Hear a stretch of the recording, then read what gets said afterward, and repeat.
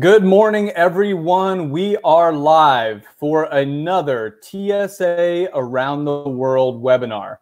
We are so grateful for all the viewers who come in and join us week after week as we take you across the world to show how the Turtle Survival Alliance makes a positive impact for tortoises and freshwater turtles all over our globe. Now, I am really excited about today's webinar because, one, it's on Madagascar, one of the greatest biodiversity hotspots of the world, a country with a high level of endemism, meaning the fauna and flora there can be found nowhere else on Earth. But more importantly, I am excited to have Rick Hudson, president of the Turtle Survival Alliance, here with me live today. But not only that, we do have several of our TSA Madagascar staff members who are live on the chat. So this is a great opportunity for you all to ask questions about this program in Madagascar as we go through the slideshow. And both Rick, myself, and the staff members in Madagascar will be able to answer those questions. So it's a perfect storm of tortoise knowledge. Now, one thing I do want to say first off is that there is the 18th annual symposium on the conservation and biology of tortoises and freshwater turtles. This year is our first ever virtual experience of this symposium due to the pandemic. And I've talked about this numerous times. We already had our abstract submission deadline, and we received so many abstracts, which just shows us that this is going to be a truly global symposium. We're really excited. We're going to get to see and hear from people who oftentimes are not able to come to our in-person destination symposium. So we're really excited. That will run from the first week of August through September 24th. Right now we had set it up for August 6th to September 24th with a session topic each Thursday. However, we may alter that as we draw closer as we look at the presentations that have been submitted. And again, thank you all to those who have submitted, and thank you in advance to all of those who will be in attendance. All of the sessions will be automatically recorded and uploaded on our YouTube channel right here, as are our webinars. So this is a rather long webinar today, just warning you. So you might want to get some sort of sleeping device, maybe a pillow, a headrest, some pajamas, and even a potent potable to get you through. But we hope to make it a very informative experience. I just want to look over to our sidebar really quick and just say hello to everybody tuning in. Lots of familiar names. So you know what? Let's jump in to Madagascar. But before we do that, I want to give you all some resources that are available to you for not only this webinar, but other webinars. Our TSA YouTube channel. You're here on it right now. We have a multitude of videos, including past webinars, for you to go back and watch and comment on. They're great to use for educational resources, tools, and for those of you performing conservation or interested in performing future conservation initiatives.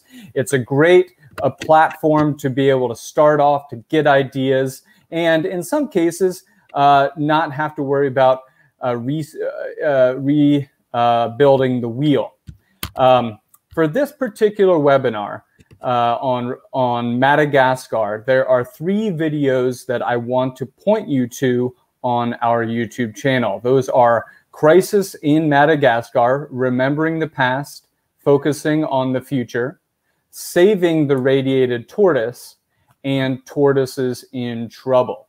The first two videos were uploaded in 2019, while Tortoises in Trouble is roughly a decade old, but the subject material is just as relevant today as it was back then. All right, Greg, you says, I'm all comfy, ready to watch this. Good, get comfy. Second, we do have magazine archives. If you don't know, the Turtle Survival Alliance publishes an annual magazine which details all of our and our partners' work across the globe. This is published at the end of each year. I have my 2019 magazine right here with this wonderful alligator snapping turtle on the cover. So we have a magazine archive link on our website homepage. So go to turtlesurvival.org, down to store, and then scroll to TSA Magazine Archives. All of those are past editions which are available for download for you to use as an educational resource. Lastly, if you want to get each year's annual magazine, you gotta become a member. All right, so please, TSA memberships help make this organization run.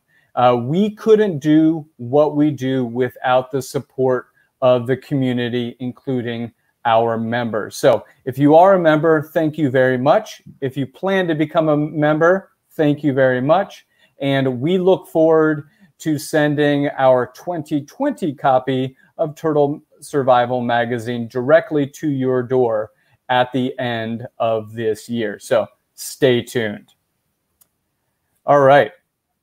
So let's jump into Madagascar. It is a country that most people have heard of, whether they've read about it in books, whether they are a biologist, an ecologist, or even just a movie viewer. We all, most of us know, should I say, that they made a series of movies called Madagascar, in which a whole slew of African animals made their way to this island nation. All right, so Madagascar was once part of this ancient continent known as Gondwana. So you had Africa, you had Madagascar, you had India, you had Asia and Australia, and all lumped together in this ancient continent, Gondwana. Well, over the process of millions and millions of years, of course, a timetable that we cannot even fathom, Madagascar separated through plate tectonic movement from continental Africa. And that happened around 150 to 180 million years ago. What does that mean? Well, it means that this country, now isolated from the primary continent, developed a high level of endemism of its flora and fauna. Species evolved there that can be found nowhere else on Earth. In fact, the endemism is so great that 80 to 90% of all species on the island are endemic. If you've ever got a chance to travel to Madagascar, you know how special this country is, what a hotspot for biodiversity it is, and what a long-lasting impression it leaves on you. I know for myself, and I'm sure Rick Hudson can attest to this, that going to Madagascar is an experience that will forever be a part of you. And it also helps you realize conservation and social and economic issues on a global level. All right, but I know you all want to talk about turtles. So Madagascar has 15 taxa of turtle and tortoise. It has 7 taxa of tortoise. And if you watched our webinars before, you know that taxa means species and subspecies. All of those are endemic to the island. There are 3 taxa of freshwater turtle. One of those is endemic, and there are 5 taxa of marine turtle that either enter the ocean surrounding Madagascar or nest on its shores. Something interesting that I do want to actually interject here is that there were 2 species of giant tortoise that once lived on Madagascar. But since human inhabitation of the island approximately 2,000 years ago, both species of those giant tortoise have gone extinct. That's a little bit of foreshadowing, because what we could consider the giant tortoises of Madagascar now are on a similar trajectory, and we're going to get to that. And our main focus for today's webinar is to get you interested in the conservation efforts for the imperiled tortoises of this country, so that we never see a tortoise species go extinct on this island nation again. All right. So, Rick, do you have anything to add to that? No, you've covered it. All right. Thank you, Rick. All right. Let's look at the challenges of this country. When we think in terms of conservation, we have to take into account the challenges that the country and the people of the country experience, and then how those challenges affect the environment, its habitats, its ecosystems, and its biodiversity.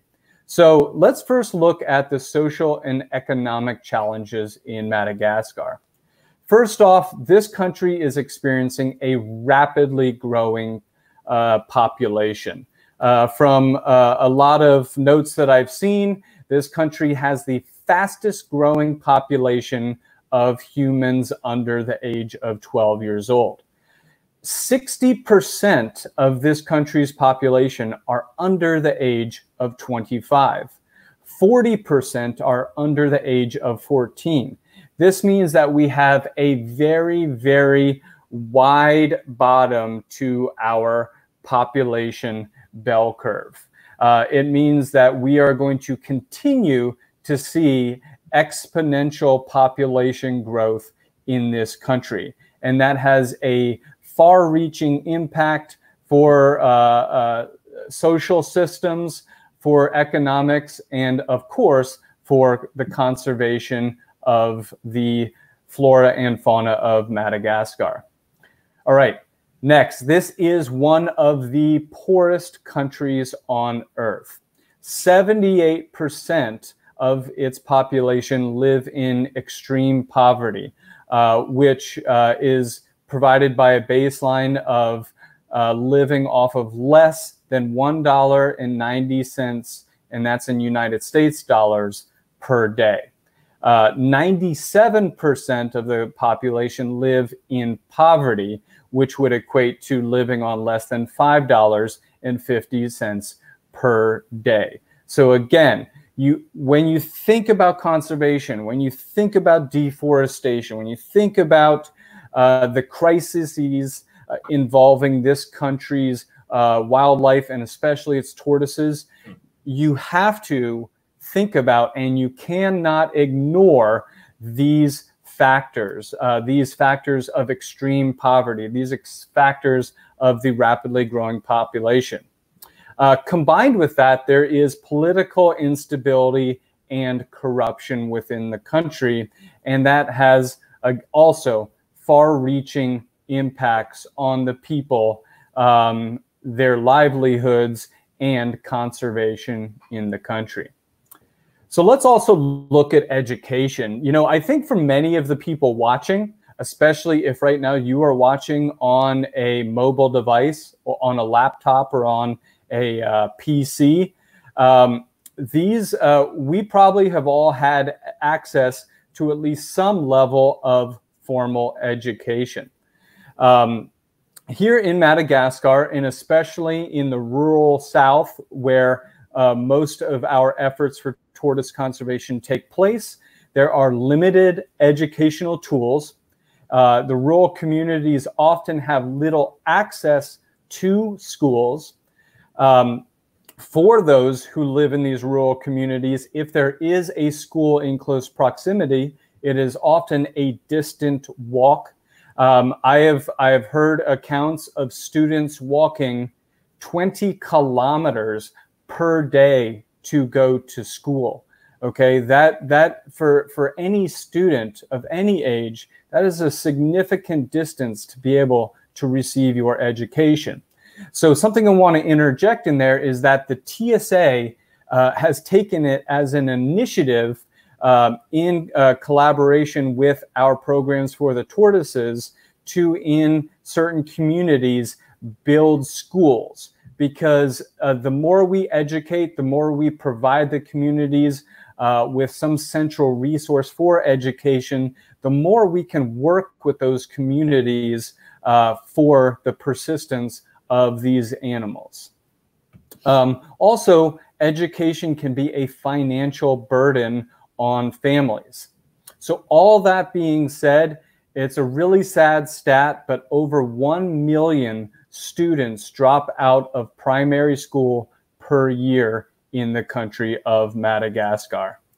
All right, Brenda, thank you. She says, send me over there. I will be happy to teach. I am a teacher, college professor, and turtle lover. I think, Brenda, maybe we need to build a school and send you over to be the head instructor. Wonderful. Thank you very much for your recognition of this issue and for your yes, I just bumbled my words. You know why? Because I'm getting a dry mouth. Really quick, everybody who knows and watches my webinars know Coke Zero, it's always on hand. I'm still waiting for our sponsorship for tortoise conservation from Coke Zero, but I'm sure it's coming soon. Rick, do you have anything to interject? Well, I want to reflect on the political instability issue in that how destabilizing that is for Madagascar's conservation outlook. So much of Madagascar's conservation budget comes from external donors and international donors. And since I've been working there starting probably 30 years ago, more presidents have reached office through a coup d'etat than they have been elected. And every time there's a coup, international money dries up, and that further destabilizes things and sets us back. So it's a big factor.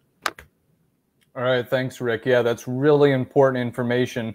I don't want to, completely say that conservation is a first world problem, but when we look at all these challenges, social and economic, we cannot ignore the challenges within these countries. And I oftentimes hear people saying, well, why can't they do this or why can't they do that regarding certain areas and communities? And you really have to get to the root issues of why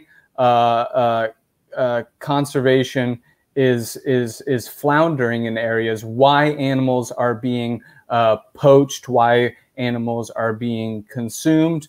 There are a lot of factors behind there. And yeah, thank you very much, Rick, for highlighting that political instability. And Harry Lala Rendria Mahazu says connectivity is unreliable here. I believe he's talking about the internet, but hopefully we'll be able to hear from Harry Lala Rendria Mahazu very soon. All right, so next, challenges environmental. In the areas we work in the deep southern region of the country, there is severe drought and access to water as an environmental challenge. some of these regions experience multiple years of drought on end. I can tell you that when we went to Madagascar in 2018 to provide relief for tortoises confiscated from a smuggling operation, which we'll get to later, by the way, so you better stay here. Don't fall asleep now. Is that down in Itampulu on the southwestern coast, they had not received rainfall for 3 years. Okay, I myself living in South Carolina get antsy when we don't receive rainfall for 2 weeks. So just imagine the challenges associated with not receiving rainfall for multiple years on end. To add to that, for the populace there's a significant time expenditure to collect water from wells and from rivers. If you think about some of these communities who don't have adequate access to drinking water, it can be a full day's walk to and fro a water source just to collect water for cooking and for, of course, drinking, providing fresh water for livestock and any potential crops that the people may be growing on their land. So another very, very daunting challenge. In rural areas, up to 3/4 of the annual income of those living there can be spent on drinking water. Okay, you and I at home, you know, we have to think about rent. We have to think about our bills. We have to think about our daily coffee run in the morning, which, you know, we pay $7 for. So it's very important for us, again, as conservationists from afar, to think about those challenges, such as the fact that 3/4 of an annual income is spent on obtaining water alone.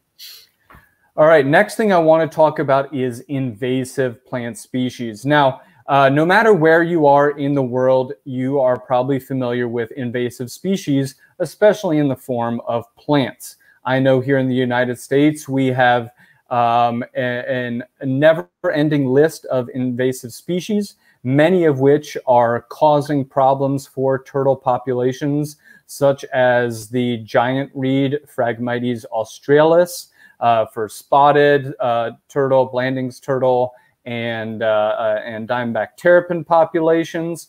Well, in Madagascar, in arid regions, cactuses of the genre Opuntia and agave now dominate many of the habitats in those arid regions.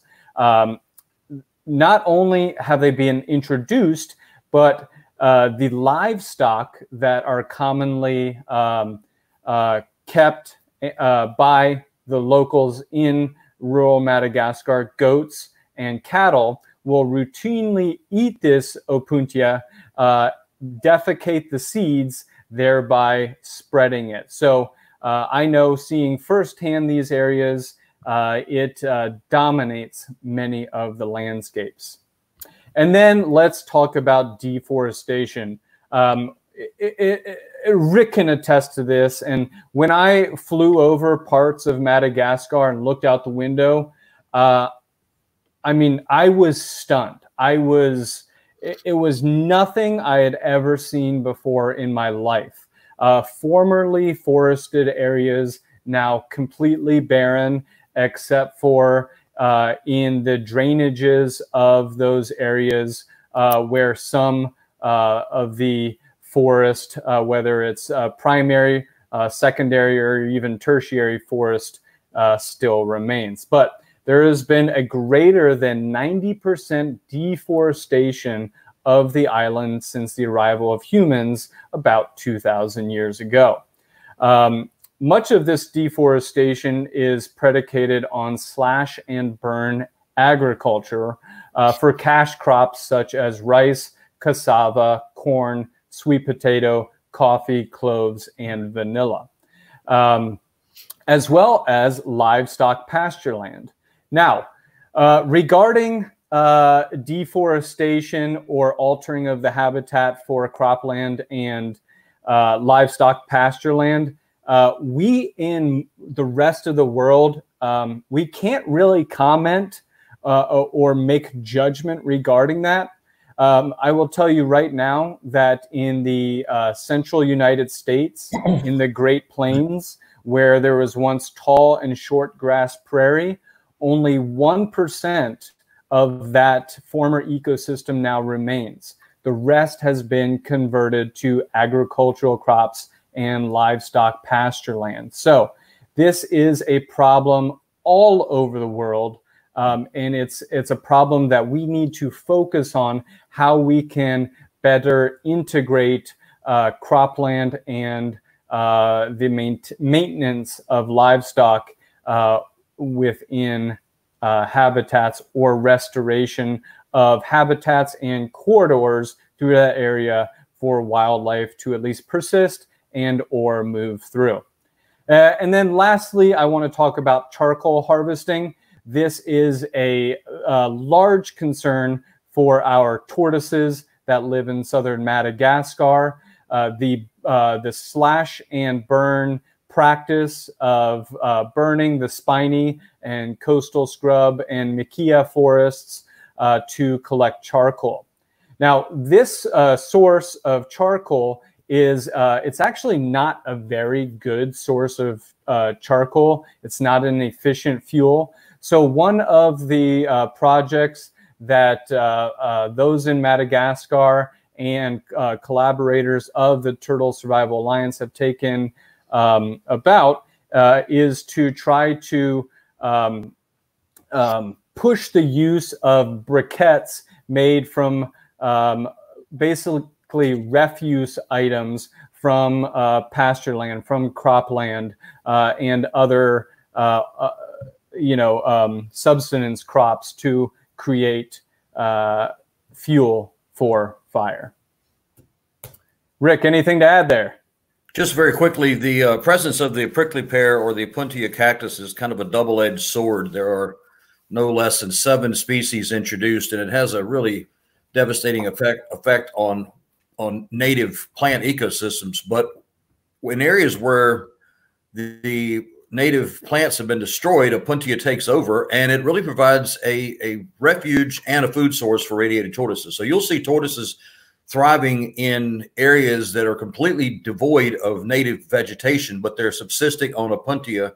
And it's not unusual to see a tortoise walking down the road with his mouth covered in red Opuntia fruit. So it's kind of a double-edged sword.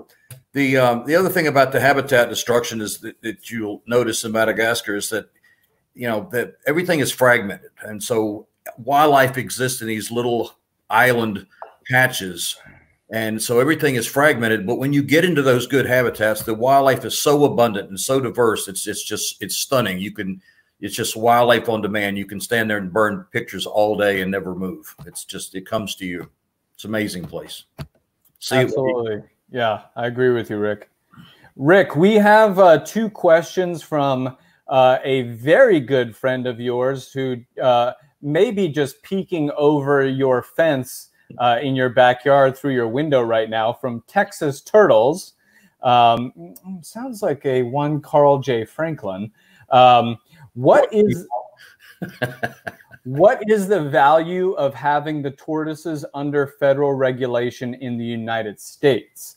Clearly, it doesn't slow down Asian poaching nor human consumption in Madagascar. The follow-up to that is, why can we not sulcata-ize? By the way, that's in reference to the sulcata tortoise, the African spur-thighed tortoise, the radiated tortoises. Given the stark poverty in Madagascar, aren't some of the conservation attempts naive and akin to a new roof on a burning building? Aren't you looking forward to your next beer with Carl? There may not be another beer with Carl. No, that's a good question. And when the Endangered Species Act was written, there were a lot of species placed on there that probably shouldn't have been. And when that act was written, the radiated tortoise was thought to be endangered, but it really, in reality, there were a lot more than people realized. The idea of putting radiated tortoises into commercial trade has been floated numerous times, and as long as these tortoises have no value to the locals, but there's a monetary value assigned to them, they're going to, despite tradition or protective traditions, it used to be just they would see a tortoise crossing the road. Now they see a dollar bill crossing the road, and in the face of poverty, they're going to pick that tortoise up and sell it to people that want to engage in trafficking. How do we legalize the commercial aspect of that, of radiated tortoises? There is a group testing some theories now in Madagascar, testing some systems of harvesting eggs and offspring that can be then considered farmed and sent to and exported. I don't know if that's going to work or not, but those ideas are being floated. I don't have all the answers on that, but it's come up a lot and it's met with a lot of resistance. But in light of what's going on today, we have to incentivize local communities to protect tortoises, and seeing some economic benefit is one way to do that. And that also brings up a common, question between conservation and preservation, whereas in conservation is the presence of that resource in its natural habitat. And so that's where utilizing the communities to protect the tortoises and our programs there are vitally important to its conservation in nature. Preservation more so references that animal's existence on Earth. So if you captive breed radiated tortoises in great numbers, it would preserve the species on Earth. And that can both be seen as, with tortoise lives living across the world, that can be seen as a positive. Then there's the flip side of that when we talk about the sulcata tortoise, in that the sulcata tortoise is one of the most, if not the most, captive bred and proliferated tortoises in the world. And when I talk to people about sulcata tortoises and I go, well, did you know that they are now listed as a critically endangered species by the IUCN Tortoise and Freshwater Turtle Specialist Group? It blows their mind because they're like, well, everybody has sulcatas. So that's also where we just have to look at the difference between preservation, so sulcatas living in somebody's backyard, and conservation, the conservation of this species and their habitats in their native place of origin. All right, so a lot of people are interjecting here. We might have to have a whole entire webinar just based on this issue. Mark Dupuis Desalmo, from the Great White North, Canada. He's probably just out there playing street hockey right now since the ice is melted. But he said that they funded solar stoves in Kenya to help replace charcoal production. So awesome interjection there, Mark. By the way, everyone, Mark has done a lot of work, conservation work in Kenya, as well as in his native province of Ontario. We have Scott's Exotic saying CWB permits need approved rapidly. Harry Lala says we don't grow vanilla and cloves in southern part of Madagascar, but in the north. You're absolutely correct. I was going to get to that later in the webinar, how those are a northern crop. So at the time, I was just referencing the crops that are cash crops for Madagascar as a whole. But excellent. Thank you very much, Harry Lala. Peter Paul, oh boy, we are about to... Carl Franklin, way to really fuel the fire here. Okay. Peter Paul Van Dyke says, sulcataizing has brought profit to the breeders in Arizona and elsewhere, but has done nothing to improve the status and conservation prospects of the species in the wild in sub-Saharan Africa. So yes, exactly. That's exactly what I was talking about. People own these animals in their backyards. They breed them. However, that has not changed the trajectory for survival of this tortoise in its native range in sub-Saharan Africa. Ernst says, remember that in reality, unless poor communities see tortoises as something other than a meal for a family or a dollar bill, the challenge will remain on how to conserve. Excellent statement there, Ernst. This is also something we're going to get to a little later in the webinar regarding community involvement and community and cultural traditions regarding these tortoises. All right, we could talk about how to disperse radiated tortoises all over the world for 2 hours or 16 all to itself, but in the interest of time, I will move on to our next slide. So let's talk about the beginnings of at least TSA's involvement in Madagascar. Now, there were other groups that were already working in Madagascar for the conservation of its tortoises. So in January of 2008, a workshop was held in the capital city of Antananarivo concerning the threats to Madagascar's chelonians. This was called Turtles on the Brink, a workshop on current status, conservation prioritization, and strategic action planning for Madagascar's tortoises and freshwater turtles. And this was initiated by the IUCN, the International Union for the Conservation of Nature's Tortoise and Freshwater Turtle Specialist Group. At that same time, the genre of Pyxis, the spider tortoises, and Astrocheles, the radiated and plowshare tortoises, were elevated to critically endangered status. All right. So we have, by the way, we have a lot of comments coming in regarding that last topic. I almost want to let you all just discuss it with each other because we do have a lot of slides to get through. But I mean, it is a topic that has been discussed and discussed and discussed, trying to figure out what we are going to do in the long run, and if like you all have asked, the proliferation of these animals is one of the tools of their preservation. All right, so next, the beginnings. TSA had not yet developed our TSA Madagascar program at this time, but we began to take actions in the country based on that 2008 meeting. One of those was to start prioritizing fundraising for the plowshare tortoise preservation through Project Anganuka. And by the way, the plowshare tortoise in Madagascar is referred to as the Anganuka.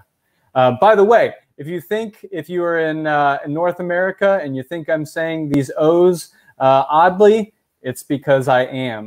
The O in Malagasy is pronounced as an U, as in the wonderful drink Yoo-hoo.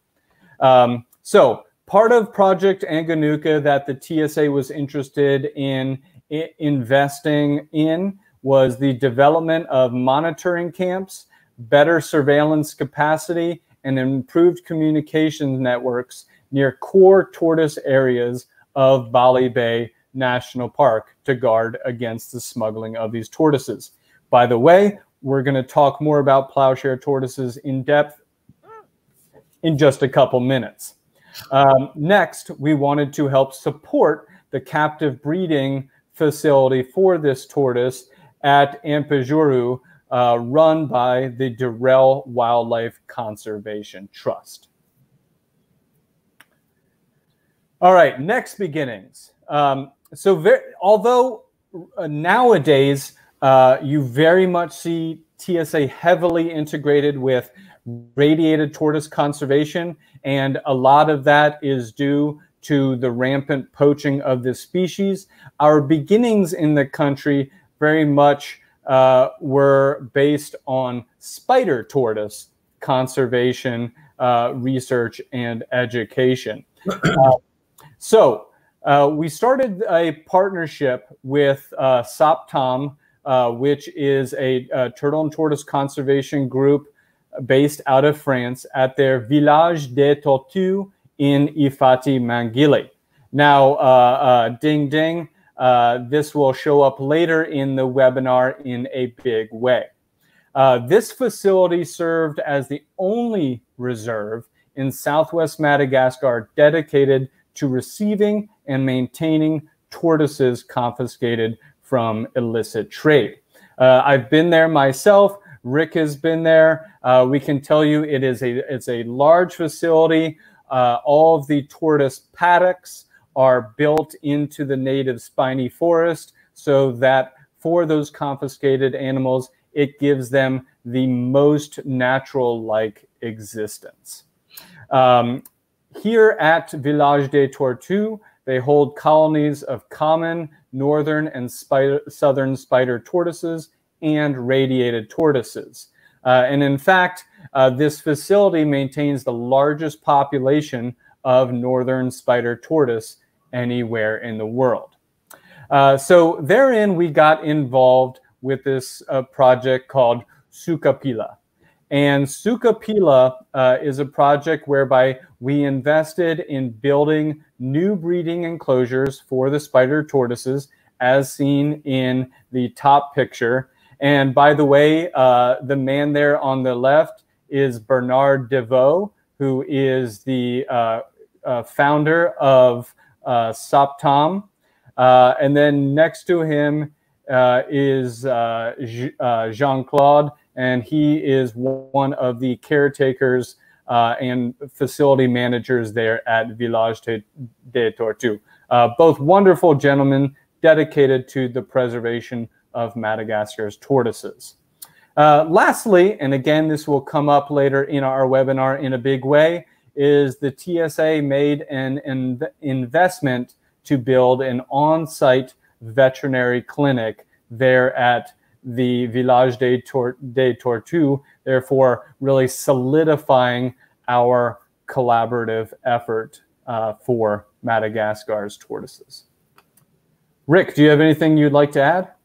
No, you're covering it. All right.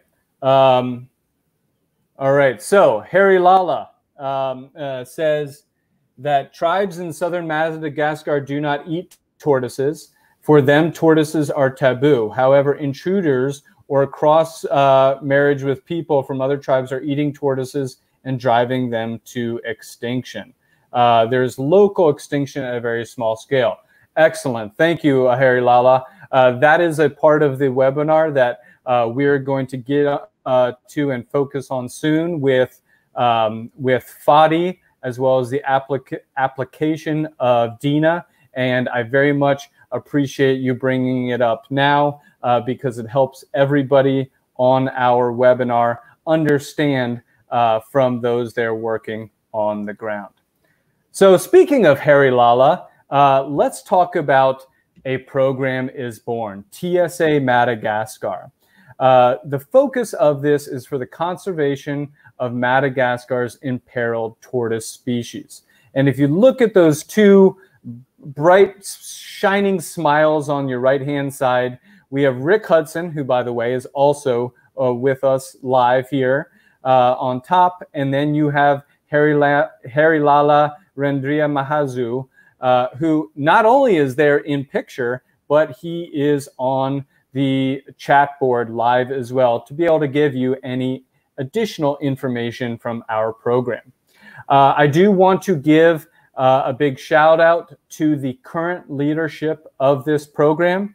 If I mispronounce your name at all, I apologize, but just know that we at the TSA, we appreciate everything you do, and that tortoise conservation in Madagascar could not and cannot be what it is without your efforts for this TSA Madagascar program. So again, we have Rick Hudson, the president of TSA.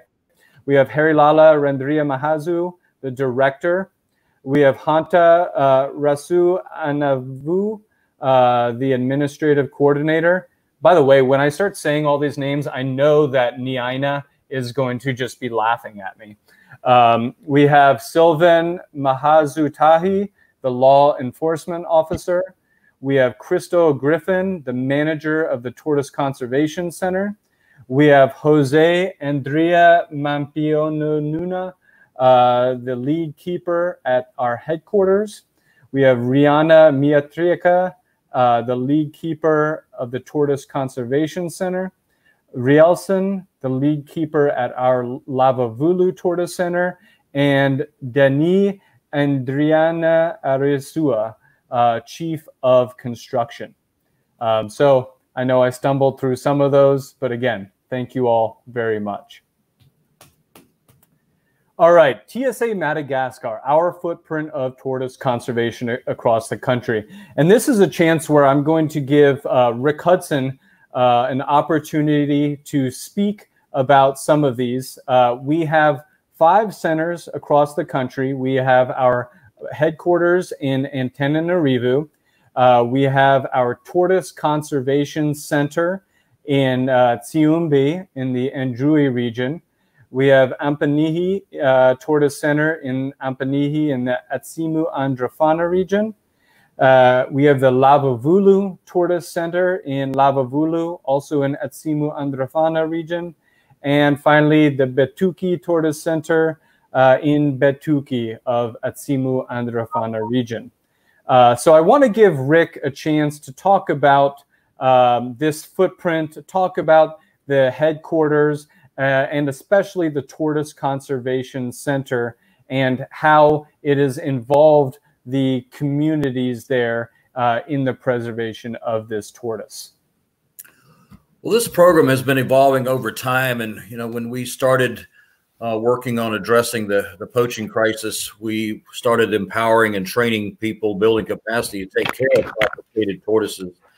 And that led to, of course, an uptick or an increase in the number of tortoises that were confiscated.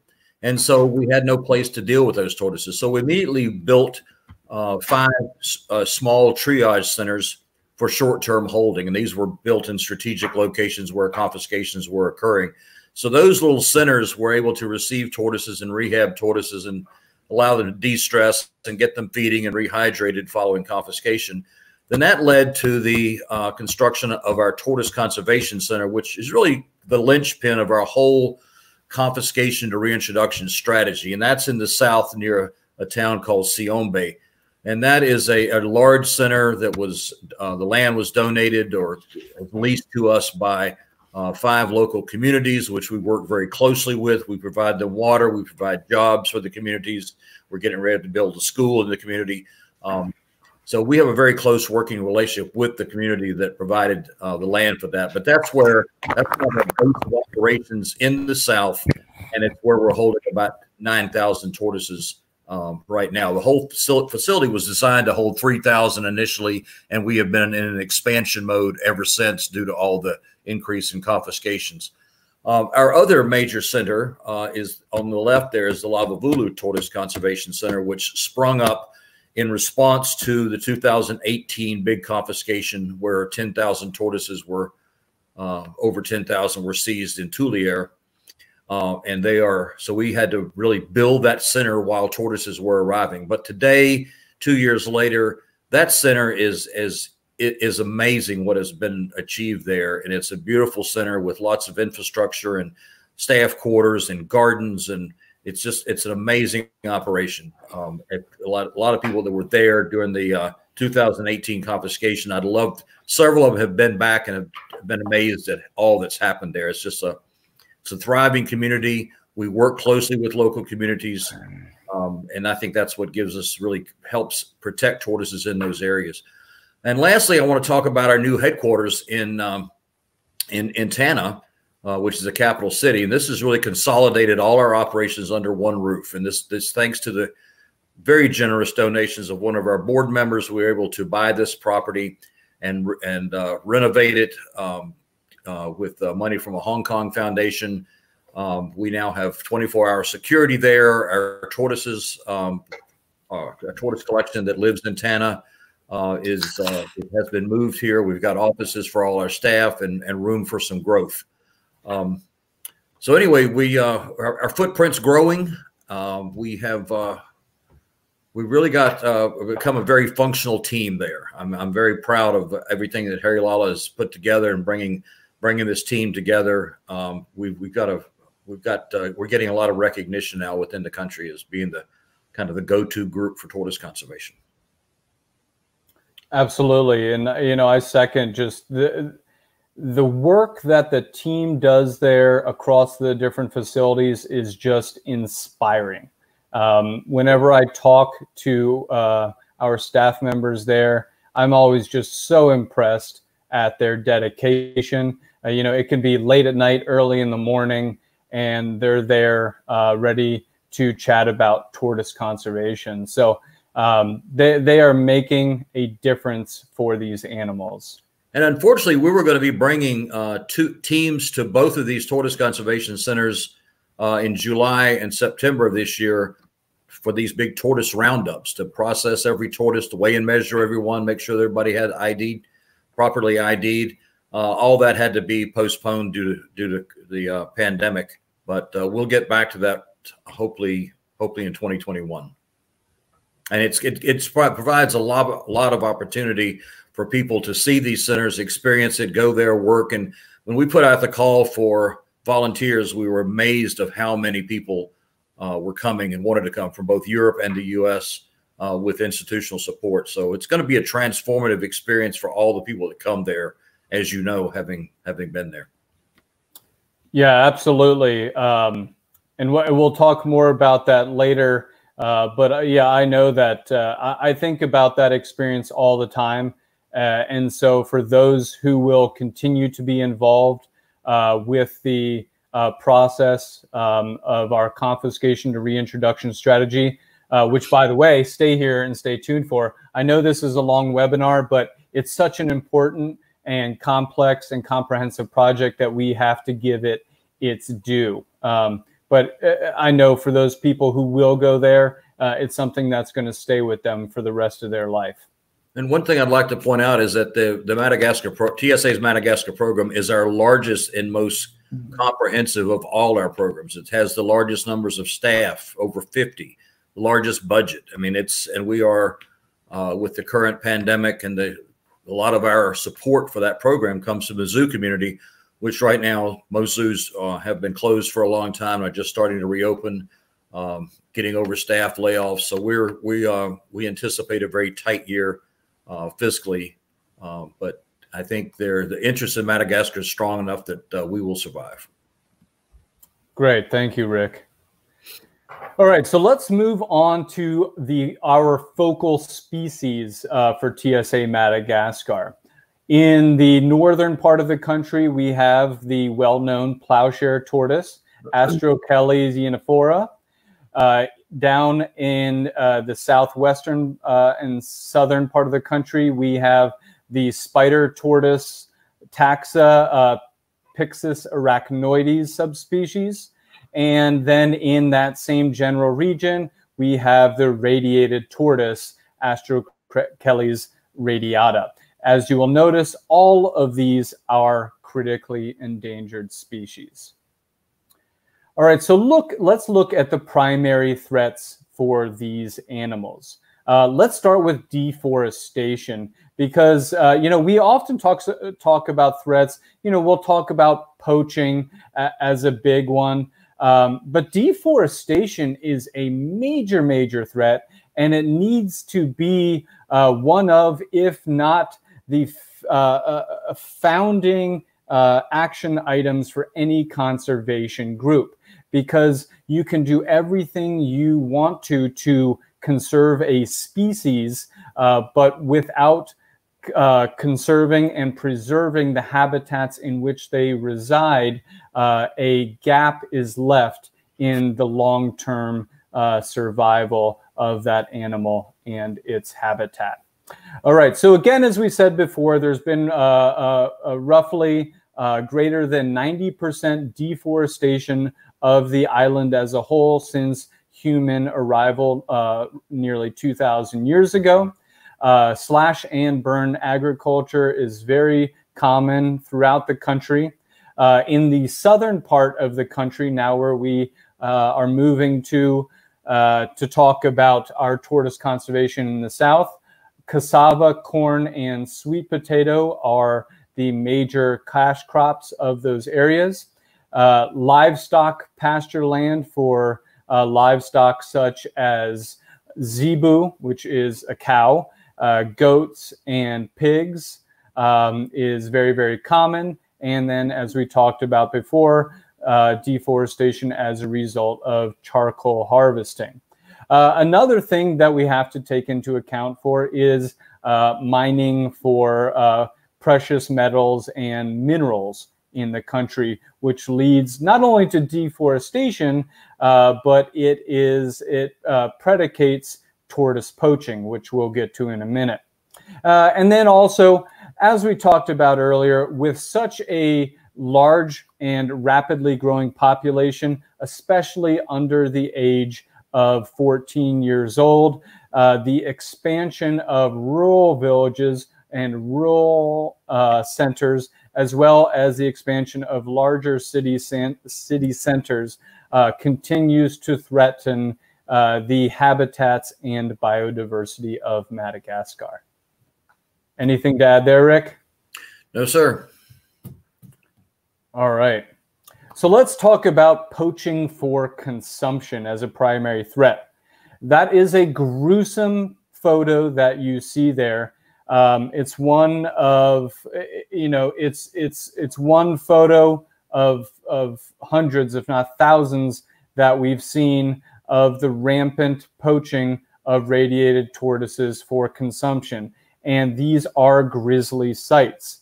You can ask Rick, you can ask any of our TSA Madagascar staff who are watching and are available on the sidebar about what it is like to see one of these stashes of tortoise shells in person.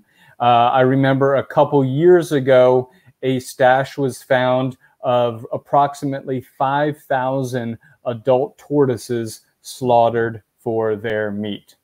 So poaching for consumption predominantly affects radiated and spider tortoises. So despite the fact that the spider tortoise is a small species, they are still consumed. Tens of thousands of animals are slaughtered per year for subsistence and delicacy consumption. Poaching is rampant across southern Madagascar. Tortoises are consumed in extreme southwestern and southeastern urban centers, as well as in northern urban centers of the northern half of the country. We're going to get a little more in depth about that in just a minute. One of the things that we have to talk about is the radiated tortoise as a delicacy item. Okay, there are some tribes in the south who do consume this tortoise for subsistence. There are also infiltrators into the southern spiny forests, whether it be for logging or for mining, or specifically for poaching, who will also eat these tortoises. But in major urban centers, and especially in the north, this species is regarded as a delicacy. So just think about going to a seafood restaurant, and instead of ordering salmon, you order the wild-caught cutthroat trout. Okay, oftentimes these Atlantic salmon are commonly found on menus across the world, but now instead you want a taste of that wild-caught cutthroat trout. This is just a simple analogy to show that these animals are delicacy items on menus, and so they are oftentimes preferred over livestock or poultry regarding food consumption. It's also heavily influenced by poverty. We've already talked about the poverty levels of the country. 78% of the country exist on less than $1.90 per day. 97% of the country exist on less than $5.50 per day. So again, it's difficult to make judgments about people, communities, and cultures when just feeding one's family, just feeding, be able to provide drinking water for one's family is the priority of the day and every day. And then also, as I talked about, the secondary effect of timber and mining operations. People from other areas, especially of other cultures, coming into the ranges of these animals, not respecting the local traditions and customs there, and basically living off the tortoises while they are involved in the mining and timber harvesting operations. If you can imagine, take a whole group of timber harvesters, maybe 20, maybe 30, maybe even 100 men setting up camp in these forests, and then having the tortoise as a readily available food supply. This is a situation which is observed with frequency and can rapidly lead to the extirpation of local tortoise populations.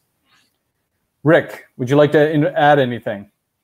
Well, I'll just say that when you encounter one of these massive tortoise slaughter sites, it's something you really never get used to, and it's kind of a sickening feeling, and you're kind of stunned into silence, and you just get this profound sense of loss. You look at some of these tortoise shells that are, animals that are huge and over, are over 50 or 60 years old, and you just get this sense of loss that these timeless, gentle creatures are being, slaughtered like this. It's a pretty sobering impact, and I think anybody that sees it, it will steel their resolve to help save the species.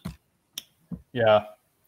One thing I want to bring up is a couple people asked about regarding the rapidly growing population under 12 years old is what about family planning in Madagascar?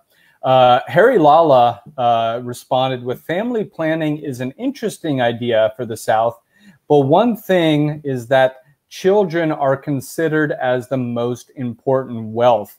And this is commonly seen across developing countries and areas of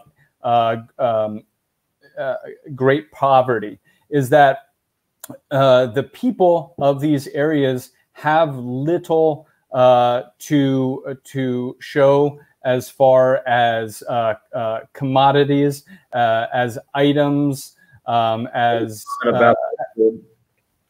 in the South, zebus are kind of your bank. That's your currency. And I hate to be crass when I say this, but he who dies with the most zebu wins. And the more children you have, the more zebu you can manage. And if you have 12 kids, you can herd and manage a lot more goats and zebu. So there's really no incentive to curtail family size. They see families as, large families as increasing their capacity to manage zebu. And zebus are, when people die, their family will take a significant portion of their zebu herd, sell it off, and build them this elaborate tomb. So, the afterlife is more important than the present life. And so, these people may live in poverty their whole life, but they have this spectacular, above ground tomb with these intricately carved wood friezes, and it's just it's something that we can't quite understand, but that's the reality of the situation in the South. Right, and a reality that has to be taken into account when trying to develop conservation actions for the communities and the animals that live in and amongst them. Dick Vogt says, why not promote fake news how tortoise meat leads to impotency and cancer of the thyroid? He says China did it and it worked. So we know in many cultures that that certain animal species are believed to have medicinal or other properties, and this is through millennia of passed down knowledge regarding beliefs that cultures have towards certain animal species. This has been greatly exacerbated in the 20th and 21st centuries. And yeah, so that is potentially an idea, is that you plant the seed that certain species, instead of causing these great relief, these great medicinal values for people, instead are something that you would not want to eat because they could lead to negative consequences, such as impotency.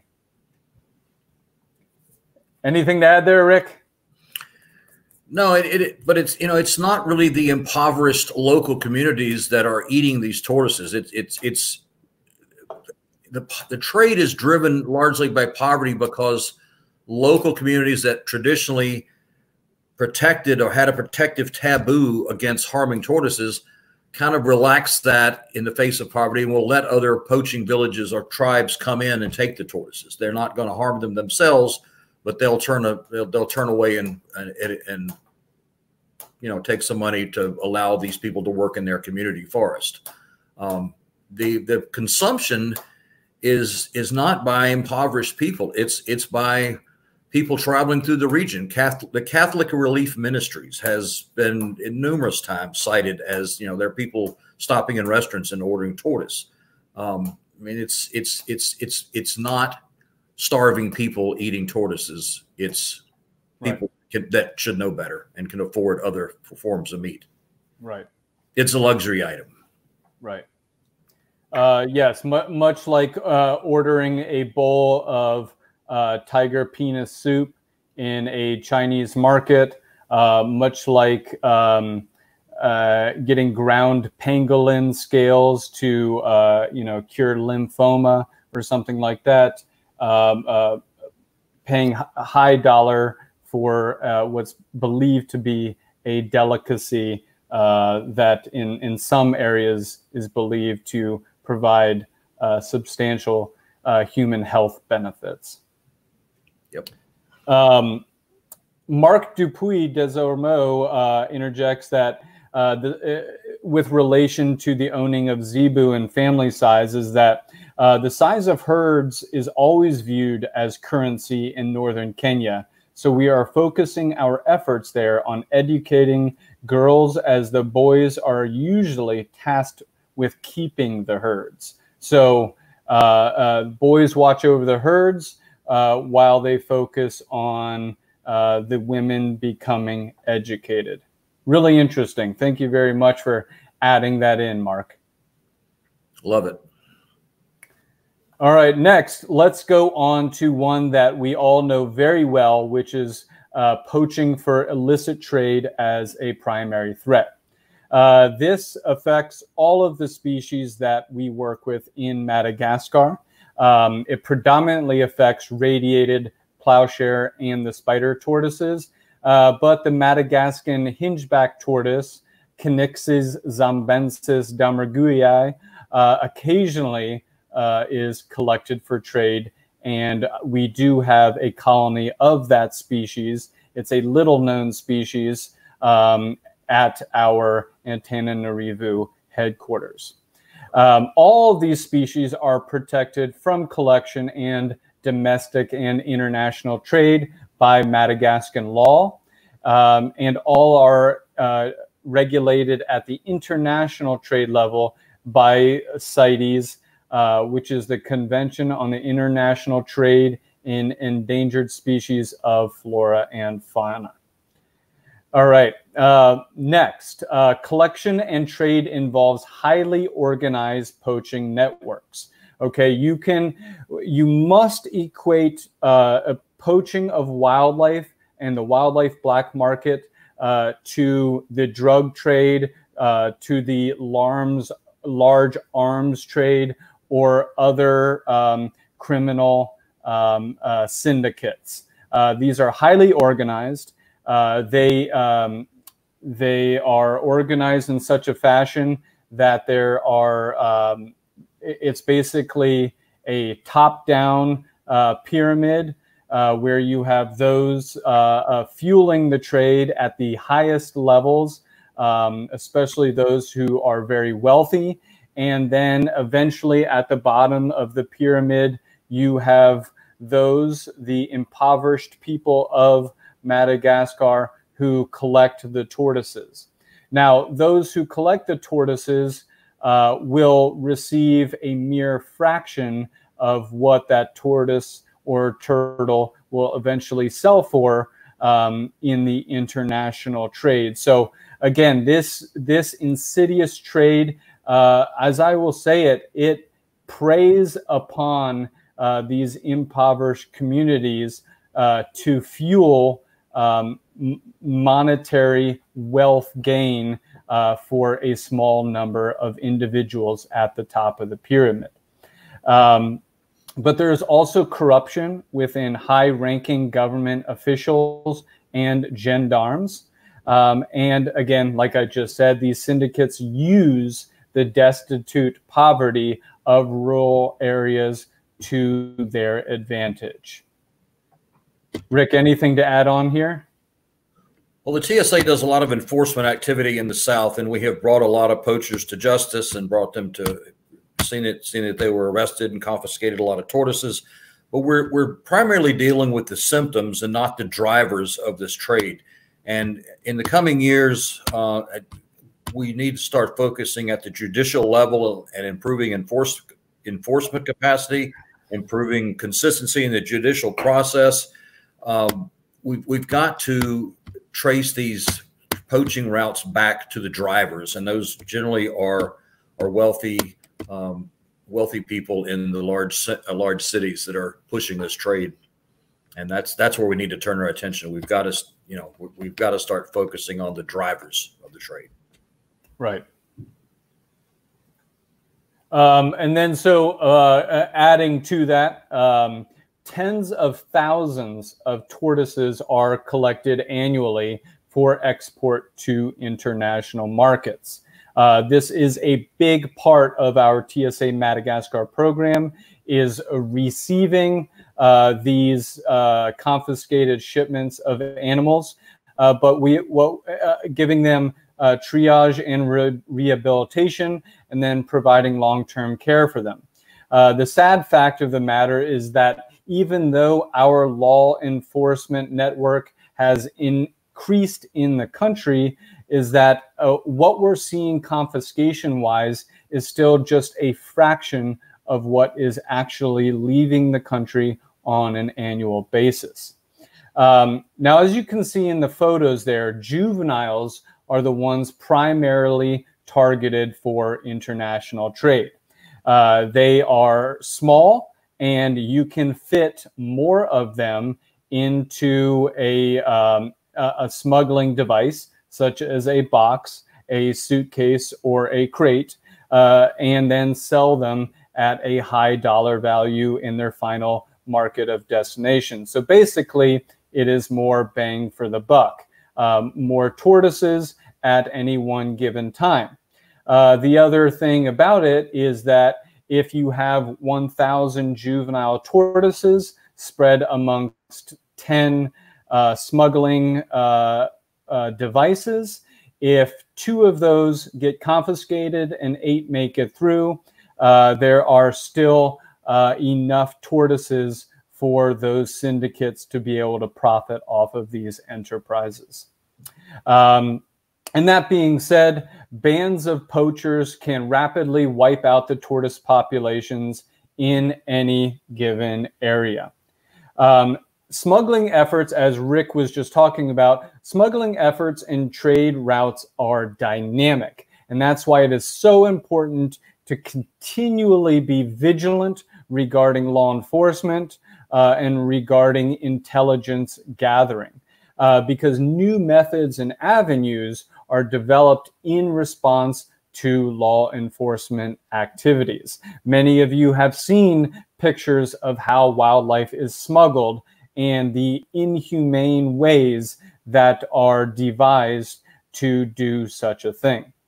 The primary destination for the dispersal of the smuggled tortoises from Madagascar is Southeast Asia. Historically, Bangkok, Thailand, Singapore, Malaysia, Jakarta, Indonesia, and Hong Kong, China. From there, they are sold in markets in those major cities or are dispersed to other international marketplaces, thereby proliferating the trade to a global level. Rick, do you have anything to add there? Well, it was just, 10 years ago, the radiated tortoise, especially juveniles, was considered the most widely trafficked tortoise in the world, right up there with Indian star tortoises. And you'd go to the Chatuchak market in Bangkok, and they were just on for sale everywhere, highly visible. That trade's kind of gone underground now, but they were highly trafficked some years ago. And the sad thing about, the poachers coming through and taking adults for the food trade for consumption and the juveniles for the pet trade is it deals a really heavy 1-2 punch to a population. I mean, if you take the adults out, and then take the juveniles out, you leave no potential for recovery. So it's devastating, and it's easy to see how these populations are wiped out by taking juveniles and adults. Right. By the way, we have some wonderful commentary going on the chat board. For all of you watching, please pay attention to that chat board, because we have some of the world's best turtle biologists having conversations right now. And this is a great opportunity for you to learn in real time, or be able to go back later into the webinar archived on our TSA YouTube channel and go back and look at those conservation discussions. And the reason I say that is it's not only a chance to learn, but for those of you involved in conservation programs, by reading these and looking at these issues that I'm seeing talked about right now, it can help you formulate or adapt your conservation actions for whether it be a habitat, an ecosystem, or species that reside in it. All right, next, let's go on to some of these tortoise species. So the plowshare tortoise, a very, very well-known tortoise, unfortunately considered the most endangered tortoise species in the world. Now, aside from the three species of subspecies of spider tortoise and radiated tortoise that we work with in the south, and the Madagascar hingeback tortoise up in the far north, this is the other tortoise of northern Madagascar. And in the country, the Malagasy call it the Angonuka. It is critically endangered, and its estimated wild population is less than 100 individuals, rendering it functionally extinct or ecologically extinct across the landscape. Now, one thing I do want to say, and I may get some chatter on the other side of this board here, is that I have seen various numbers used over the years for how many plowshare tortoises are left. Okay, their range is strictly reserved to fragmented subpopulations of Bali Bay National Park. Several years ago, their wild population was estimated to be 600. About 2 years later, it was believed to have been halved to 300. And since then, there has been almost an annual halving of those numbers. Now I have seen anywhere from 50 to 100 remaining animals estimated in the wild. Either way, this tortoise is on the fast track to biological extinction in the wild, now being one step behind that as functionally extinct. And functionally extinct means that although there are still tortoises on the landscape, their ability to come together, to reproduce, and to provide a functional role in and for the ecosystem is basically non-existent, and non-existent for the future of that ecosystem. And the drastic population declines of this species have been as a result of poaching for the international black market trade, as well as it's compounded by bushfires in this very, very arid area of northwestern Madagascar. One thing I do want to bring up that Scott's Exotics just said is that it's insane. On Instagram, you can find people in Asia with plowshares, radiateds, and stars as pets. And yes, this is something that I see routinely out of Instagram accounts from Southeast Asia, primarily Indonesia, Malaysia, Thailand, and China, is juvenile plowshares that appear to be wild-caught and smuggled individuals, as well as radiated tortoises, star tortoises, and others you've mentioned, very visible in markets and captive collections. So we know that animals are still being collected and smuggled out. That being said, there are breeding operations for all of those species, some of them legal, some of them illegal. So there are a certain number of captive bred offspring produced of all of those taxa which enter the international marketplace. Now, that being said, all of them are regulated at CITES Appendix 1. And so that it gives strict prohibitions for their trade across international boundaries unless there are immediate scientific or law enforcement needs to move those animals. Rick, do you want to interject anything there about the plowshare tortoise? Briefly, I think when the epitaph on this species is written, the conservation community is going to be judged fairly harshly in that we failed to recognize the poaching threat or the severity of the poaching threat fast enough, and we didn't mobilize resources. You know, on the flip side of that is that with the price being so high, the price on their heads being as high as it is, and with corruption and poverty being what it is in that part of Madagascar, it's a very difficult species to protect. There is, you talk about the economy of extinction, and the rarer something gets, the more expensive it gets, and the more expensive it gets, the more people want to engage in trade. So you got this economy of extinction that kind of sends this species down spiraling down an extinction vortex, and that's what we're seeing right now. I think we've got to really develop strong captive breeding populations in multiple sites if we're going to save this species. Right, and that goes very much along with what Peter Paul is saying over here. Very few animals are left behind in the wild. Most known plowshares are now or have been evacuated to safekeeping in fortified facilities. So they don't count as animals in the wild, but they are still part of the conservation efforts. So yes, absolutely. The future of this species, as we talk about on the next slide, is dependent on multiple, because you never want all eggs in one basket scenario, well-managed captive breeding conservation centers. So Sean Chu says there is ethical captive breeding of Astrokelys radiata for the pet trade in parts of Malaysia, Thailand, and Indonesia.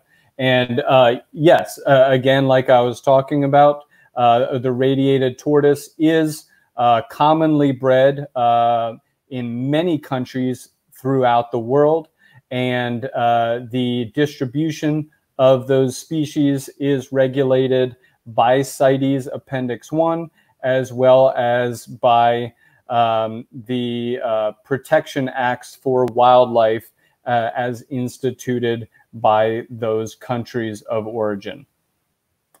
So next, plowshare action. So the TSA maintains an assurance colony of plowshare tortoises at a highly secure facility in the country's south. We receive, treat, and rehabilitate specimens confiscated from illicit trade at our Antananarivo headquarters. And in the program's origins, as I talked about at the beginning of this webinar, the TSA committed funds to Project Anganuka and the Durrell Wildlife Conservation Trust breeding facility in Ampejurua. Rick, I think you could probably say that for the plowshare tortoise in Madagascar, the Durrell Wildlife Conservation Trust has done the most for this species in the country and their captive breeding initiative. Yeah, they've been working on that species since 1986 and certainly perfected the captive breeding techniques. We just need to spread that that population out into multiple areas. The big theft there back in the early 90s, I think, really underscored the need for, one, full-time protection by gendarmes and, you know, really strong security. And I want to just reiterate that the Hong Kong Foundation that helped us build our plowshare facility, we spared no expense, or they spared no expense in helping us put in really secure security measures, alarms, lights, motion detectors. I mean, it's all there. And the TSA has contracted the Global Security Forum G4S to train our guardians of the tortoises in defense and security tactics. Yep. All right. Next, let's now move on to the Deep South. I told you this was going to be a long webinar, but let me tell you one thing. Madagascar and the tortoises of Madagascar and their future depend on it. So, and they deserve it. So, the Deep South, the land of the tortoises. So, the entirety of the ranges of radiated and spider tortoises are within the regions of Ndrui, Anusi, and Atsimu Andrafana. You can see the graphic there showing these regions in the south. The habitat of these regions are characterized by spiny forests, coastal scrub, and in the northwest corner of Atsimu Andrafana, the Mikia forest. This is an extremely arid region, and the very, very southern part of the country is highly windswept, and the coastal scrub and the animals that live there, such as the tortoises, must endure very harsh conditions. To add to that, some regions do not experience rainfall for multiple years at a time. Now I want to talk about what Harry Lala had brought up, and that has to do with ethnic groups and some of the cultures there in southern Madagascar. All right, so regions of tortoise inhabitation are comprised of 4 ethnic groups: the Antandrui, Antanusi, Mahafali, and Sakalava. So the Antanusi is in the far right corner of Anusi. The Antandrui is across some of the Andrui and Anusi regions. And then the Mahafali is within the Atsimu Andrafana as well as a small part of the Andrui region. And then you have the Sakalava, which inhabit very northwestern Etsimu and Drafana, as well as the region to the north. And of course, Harry Lala or any of our TSA Madagascar staff members who are watching and commenting, feel free to make any comments or corrections on that if you heard or saw any. All right, so let's talk about FADI, a traditional protection for the tortoises. So if you look at the infographic I've made, it first illustrates southern Madagascar, which is then overlaid by the three regions, Etsimu Andrafana, Andrewi, Andrewi and Anusi that we just talked about. But then that is overlaid by two cultures, two tribes, the Mahafali and the Tandrui. And what's important about these two cultures is that they have a custom that touching, harming, collecting, or consuming of the tortoises is taboo. It is forbidden. The Tandrui and Mahafali have practiced this FADI for centuries. However, this custom encompasses only a portion of the range of the tortoises of southern and southwestern Madagascar. And as we talked about before, that leaves some parts of their range open to threat from other tribes, ethnic groups, and people coming from other areas who do not respect the customs of the Mahafali and Tandrui. Unfortunately, even in these areas, the cultural custom of FADI is seeing degradation. Much of that is due to rapid westernization of traditional societies, and as I said, outsiders not respecting the traditional customs of the region. But this FADI is so important to the long-term preservation of the radiated and spider tortoises. It must be observed, but not only that, reinvigorated in these regions and then strengthened through community programs, through the TSAs and other nonprofits and NGOs work with and within these communities so that the future of the tortoises remains intact. And I will let Rick interject here about the FADI as he knows this custom quite well. Well, if you look at the distribution of the tortoise and the fact that the FADI is the protective taboo exists amongst the tribes, the Mahafali and the Tandrui, it's no secret that that's where these tortoises still formerly existed in such high densities.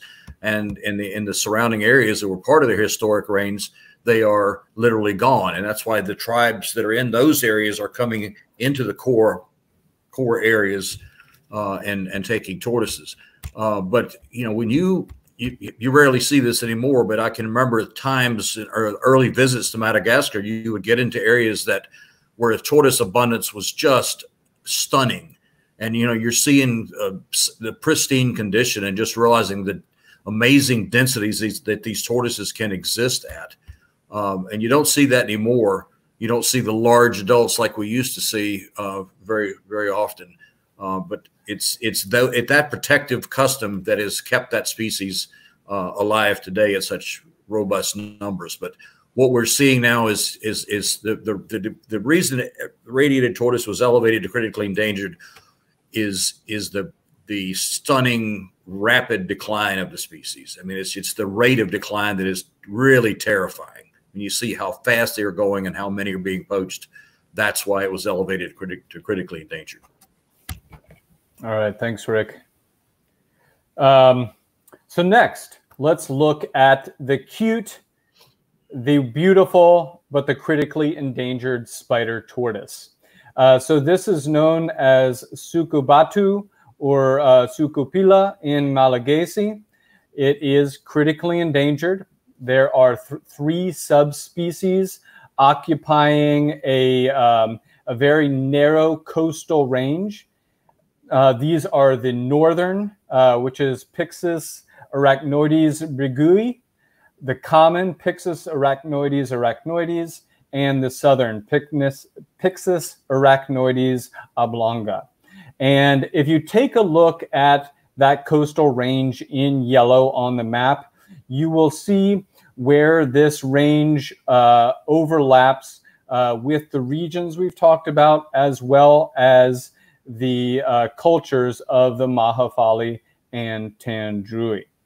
Now, one thing I want to say about this range is that this depicts an extensive continuous range. However, for these critically endangered species, those range maps are not actually an accurate on-the-ground current view of their fragmented populations.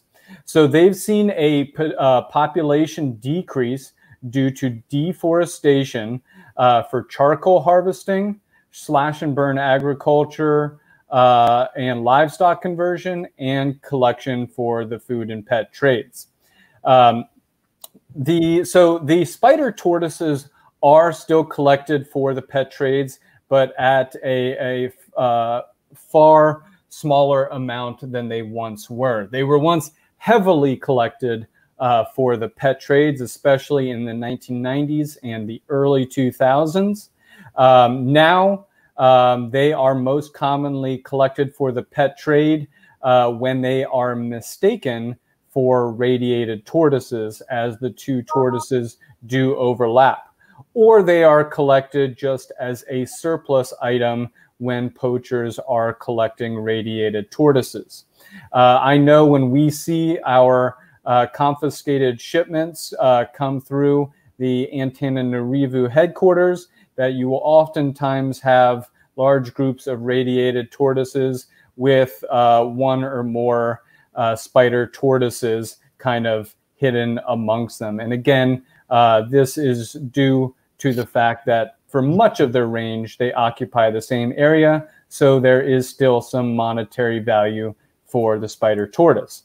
The other thing to remember is that this tortoise, too, is eaten by certain tribes in Madagascar. So John Kim asks, no planicauda. So the TSA does not directly work with Pyxis planicauda, the flat-tailed tortoise. However, our partners at many different zoological institutions, notably Zoo Knoxville, do work with Pyxis planicauda. Rick might be able to interject some more information there regarding that species of dwarf tortoise. Right after I tell you that the continuous range, as I was talking about, of all subspecies are now highly fragmented. The spider tortoise has seen a 70% contraction of its historical range due to the threats we've talked about. So Rick, what else do you have to add about the spider tortoise? Because this species of tortoise was very much a catalyst for beginning TSA Madagascar, and some of the early work that TSA supported regarding site surveys and comprehensive population and habitat assessments. And then you might also be able to provide some information on Pyxis planicauda. Well, regarding planicauda, we do have a small captive population of those at our facility in Tana. Years ago, planicauda was prioritized as one of the most endangered tortoises in Madagascar, and it's kind of fallen off the charts because it just has not been. They're harder to find than the spider tortoises. The spider tortoises are very obvious in their habitat, and when you get into good habitat, I can remember early trips there where you could just find, hundreds of these in a day. And those days are gone, of course. A lot of populations are tapped out, but there's still, you still can find them. But it's it's nowhere near where it was. So it's really important that we have captive programs for these, both ex-C2 and in C2, and the TSA currently maintains captive programs for all 3 subspecies. And correct me if I'm wrong, but almost all of the populations of the 3 subspecies reside outside of currently protected areas, except for those such as at Cap Sainte-Marie. This is true. Yep. Okay, so a tortoise, it has threats from multiple levels, multiple fronts, and really not very many places to quote unquote hide. Yep.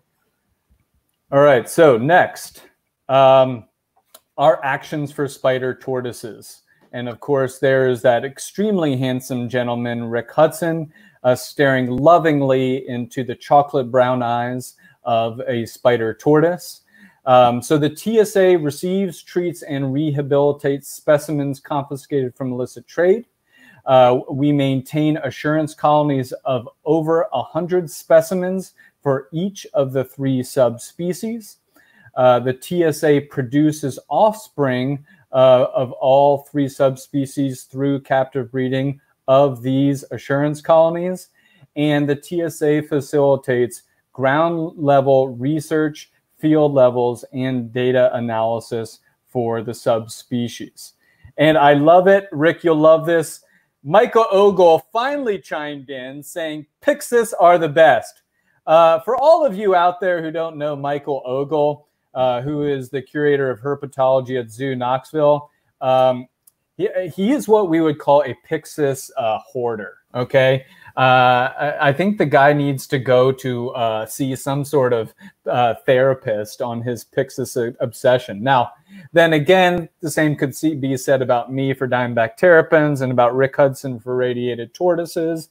So who am I to judge? But either way, the Zoo Knoxville and Michael Ogle and Stephen Nelson and others are doing wonderful things for not only performing, but learning more about the captive reproduction of the Pyxis genre. So I want to give a shout out to Ryan Walker as well. Ryan was the one that really did a lot of the early field work on all 3 of the 3 form Pyxis and is responsible largely for what we know about the gaps in distribution and the status of these species. And Ryan was for somebody that's allergic to sun, he did an amazing job gutting it out and working in the South. He's a tenacious biologist, and we're really proud to have supported his work. Yeah, I remember seeing his presentation and chatting with him at the 2012 symposium in Tucson, Arizona. And yeah, I mean, just you know, and going back and reading about those assessments, because you're talking about just large swaths of land, very sunny, as you said, extremely arid and windswept, thorns everywhere. And at the same time, you're looking for a 6-inch tortoise who just so happens to have a web-like pattern on its shell blending in with everything around it. So yeah, absolutely, you know, drinks up and hats off to his work there. All right, moving on to the radiated tortoise. We've already talked much about this tortoise. Probably the most well-known and well-publicized tortoise of Madagascar, but it is one that we have seen a systematic extirpation of. Rick, I think you would agree with this. This is the American bison story, or buffalo of Madagascar. There are many other species around the world who we could create a similar analogy for. But just for all of those watching, the American bison once roamed across much of the North American continent. Their range spread all the way from California in the west up into New England in the far east, and then substantially north into Canada, and then south into Texas and Florida. What I'm trying to say is the animal was everywhere. Its population was estimated at a conservative estimate of 80 million animals. So you're talking about something that not only dominated, but had an extremely important role in the ecological processes of ecosystems. But as the story goes, the American bison was obliterated, we'll say, by hunters in the 19th century. They were basically went through a systematic extermination for their hides and for trophies. And by the turn of the 20th century, there was just over 1,000 bison left. And what we're seeing in Madagascar is very synonymous to this. An animal that once had populations estimated at least 12 million, if not more, animals. The radiated tortoise was once one of the most common and densely populated tortoises on Earth. And now the population has been reduced by at least 75%. And we're talking about in only a matter of 3 decades. So as Rick was saying, the trajectory of this tortoise towards extinction is what lends to its critically endangered status. And unless we as a collective community do something and continue to do something and fight hard for its conservation and preservation, this species could very well be functionally extinct in the wild within the next 20 years. A prospect that should make any animal lover extremely sad inside about. Their population, like we talked about for Pyxis, highly due to deforestation for charcoal harvesting, slash and burn agriculture, and livestock conversion, and as we've already talked about, collection for the food and pet trades.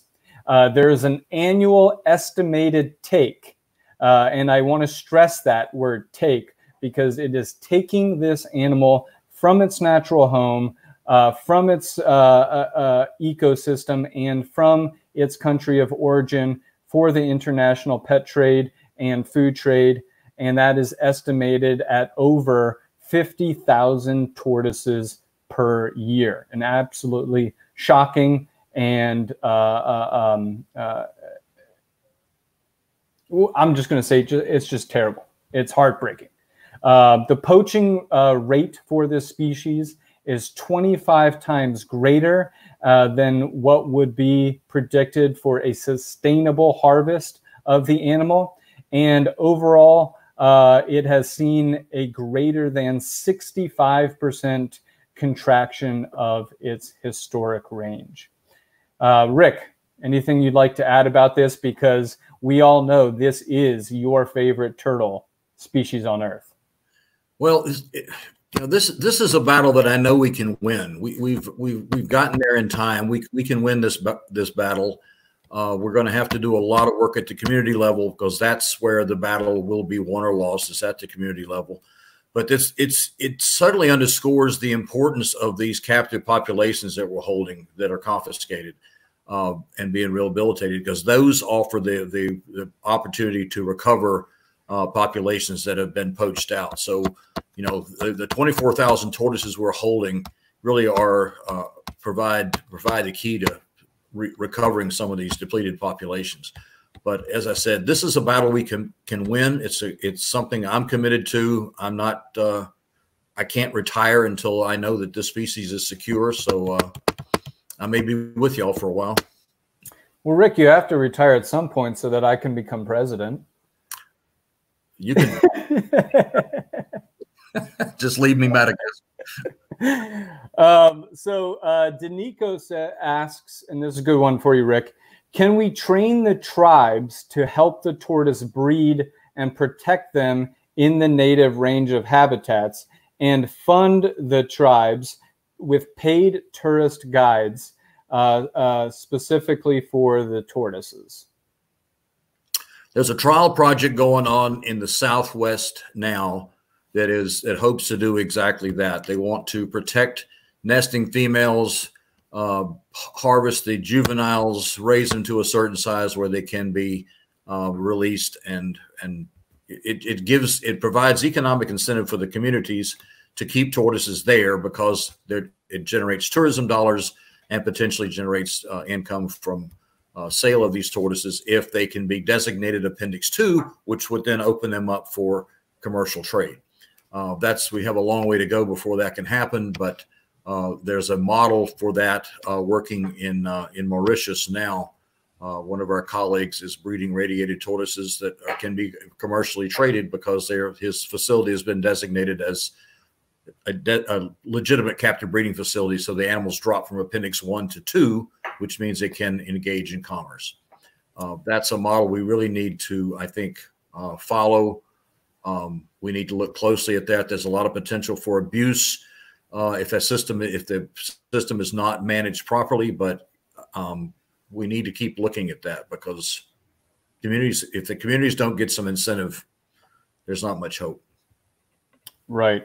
Yeah, it would have to be a very, very carefully thought out process. And even if it became implemented, having the ability to adapt and evolve as problems arise. Because as we know, looking at species who are already captive bred in heavy numbers, many are still collected from the wild to whether it's bring in new bloodlines or to bring in adult specimens to create rapid breeding groups instead of raising captive bred individuals.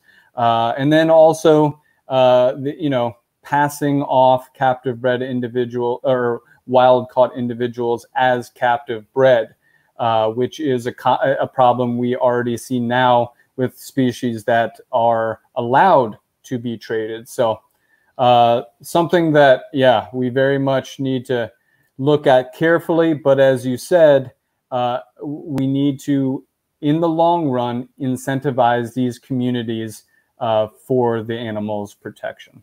And that community incentive takes many forms. I mean, we have done things from examples of building schools in communities. We have built wells and tapped into a central water pipeline from the river to provide water to these communities. There's many ways you can incentivize communities, and that's just something we're starting to scratch the surface on. We have 2 community engagement professionals that work for us now that will be working at our reintroduction sites. And we fortunately, the radiated tortoise will never go extinct because of good captive breeding programs. But I think that, I would hate to think that there's ever a day that we couldn't go to Madagascar and drive down the road in the morning and see, get out and move tortoises off the road. I don't want to live in a world with that grim future.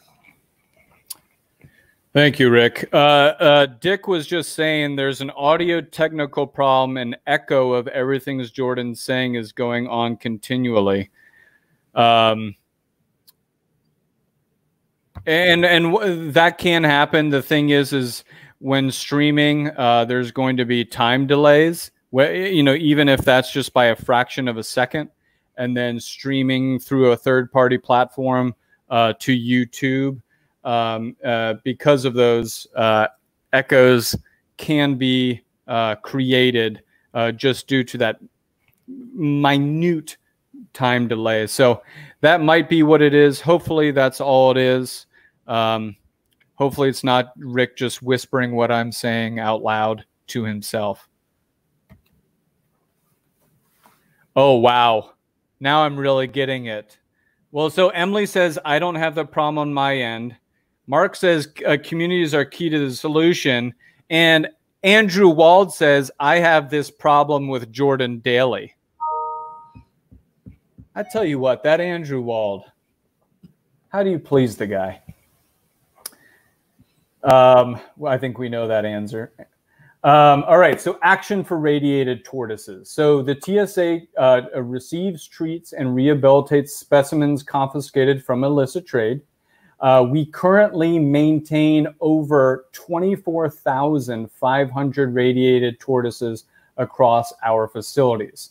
That is an absolutely staggering amount of animals to care for, to provide them security, to provide them water, to provide them food, and do life support checks on a daily basis. As you can all imagine, creating those enclosures, which are vast enclosures built into native spiny forest habitat, and keeping up with the tortoises' hungry mouths is a large financial burden for any organization, let alone a conservation nonprofit. Just so you all get an idea, we have to feed the tortoises nearly 12,000 kilograms of leafy greens per month. So that is an exorbitant amount of food. Now, adding to that, however, is one of the programs that we have to incentivize the communities for the tortoises protection is that in the communities surrounding our tortoise centers, we have developed a system whereby we purchase agricultural products grown by the communities for the tortoises. So this is a perfect positive feedback loop whereby the tortoises get fed, the communities have a source of income, and that's how we really need to model these conservation efforts, and not just for the tortoises in captivity, but also for tortoises living out in the wild, is creating sustainable livelihoods and sustainable alternative livelihoods, and better land management and water management practices, so that the communities are empowered for their own subsistence, and don't rely on whether it be the tortoises or products from their habitat as greatly. Yeah, you want to say something, Rick? Feel free. I want to give a shout out to our partner ZooMed while we're talking about tortoise food, who have sent over 40 buckets of their tortoise chow, grassland tortoise chow, which we will use as supplements at our facilities. You know, we're feeding, I think, enough food, but I don't know that if the nutritional value of some of what we're feeding is adequate. So the diet they've sent is going to be a great supplement for our tortoises, and ZooMed is committed to shipping that tortoise food at least 3 times per year. And so I just want to give a shout out to that. That really helps us sustain this program, is getting support like that from our partners.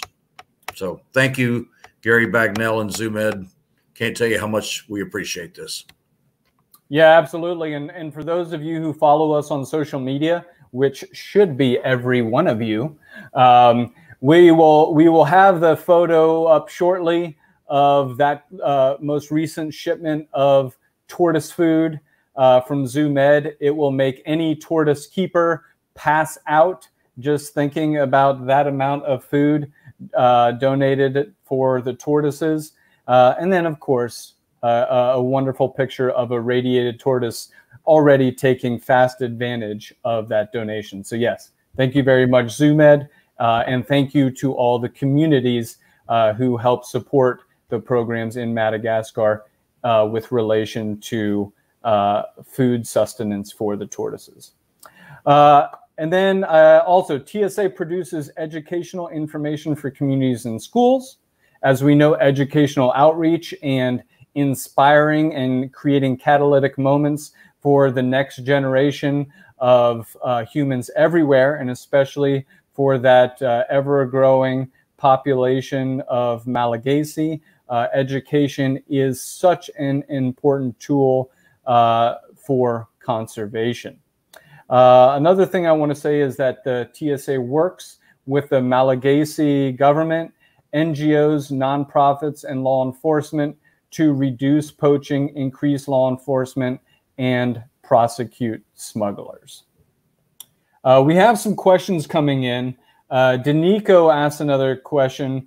Is there any plants that any Madagascar tortoise have evolved to eat and are essential for the tortoise? And are these plants endangered and need growing and propagating?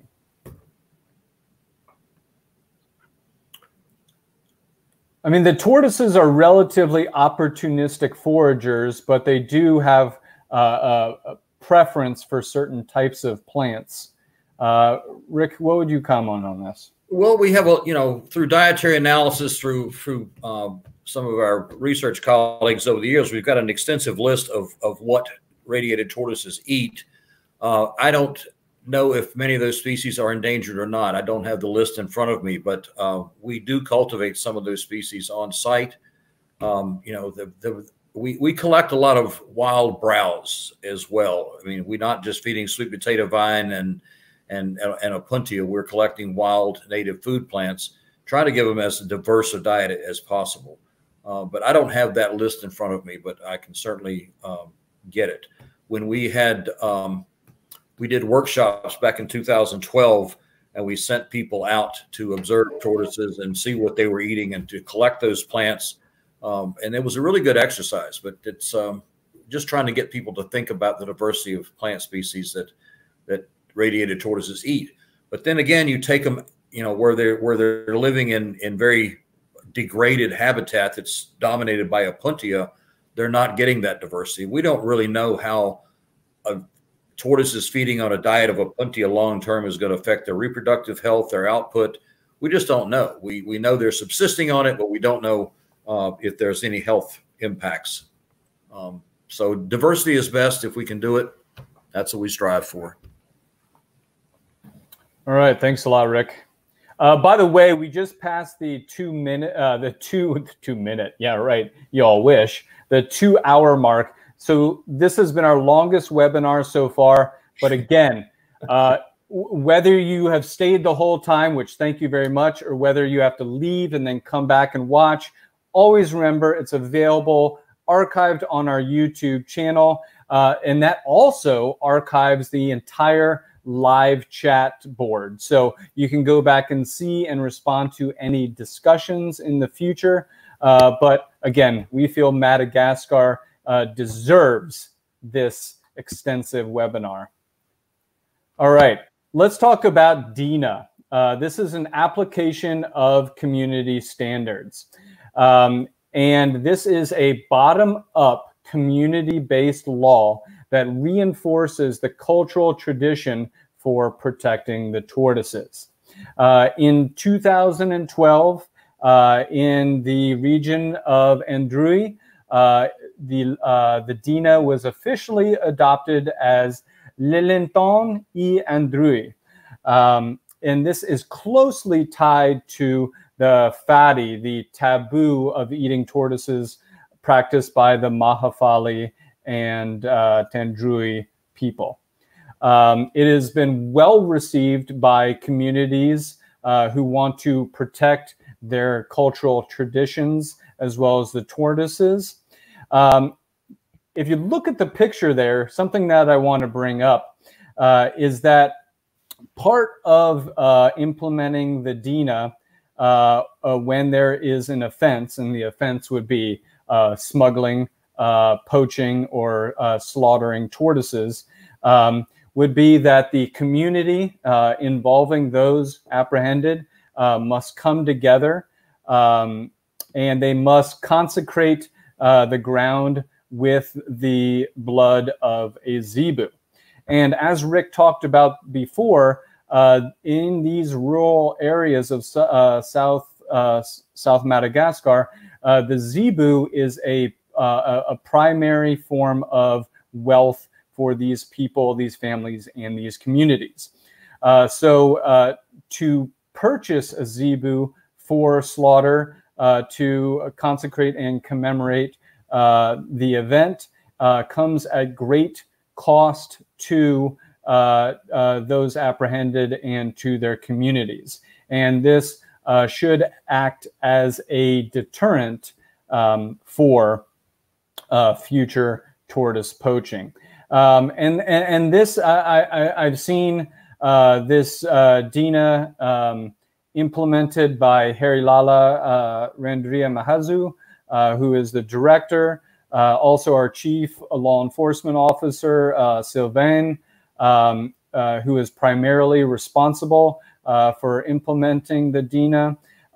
You know, this is a way, it's you know, you can think of it as public shaming, but it's more public education and bringing everybody together in this community to say that DINA is law, that we are fighting for the protection and preservation of these tortoises, and we are fighting for the protection and preservation of culture in these areas.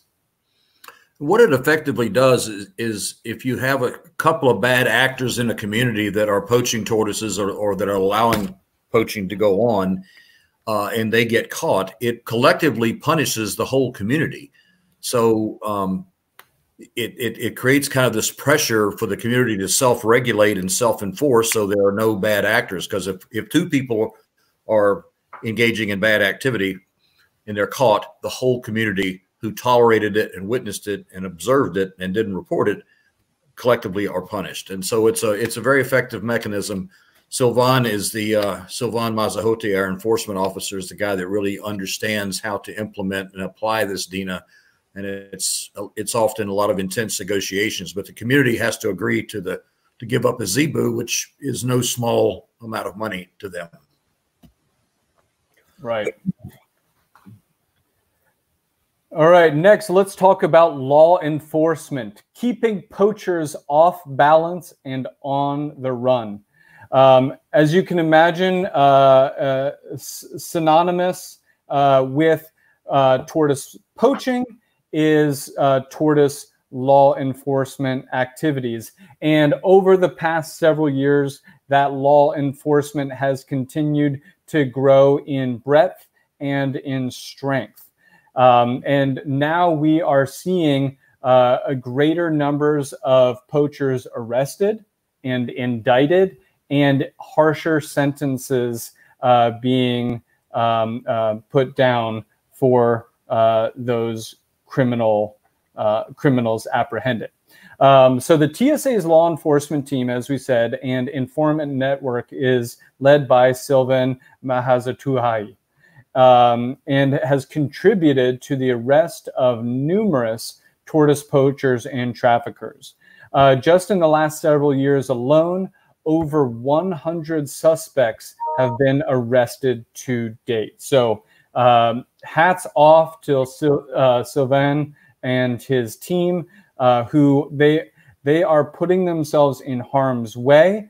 They are living a dangerous lifestyle, infiltrating these poaching networks, but they are also very deeply respected in the communities in which they perform their work, because again, their law enforcement is helping to preserve traditions and customs that have been a part of those communities for millennia.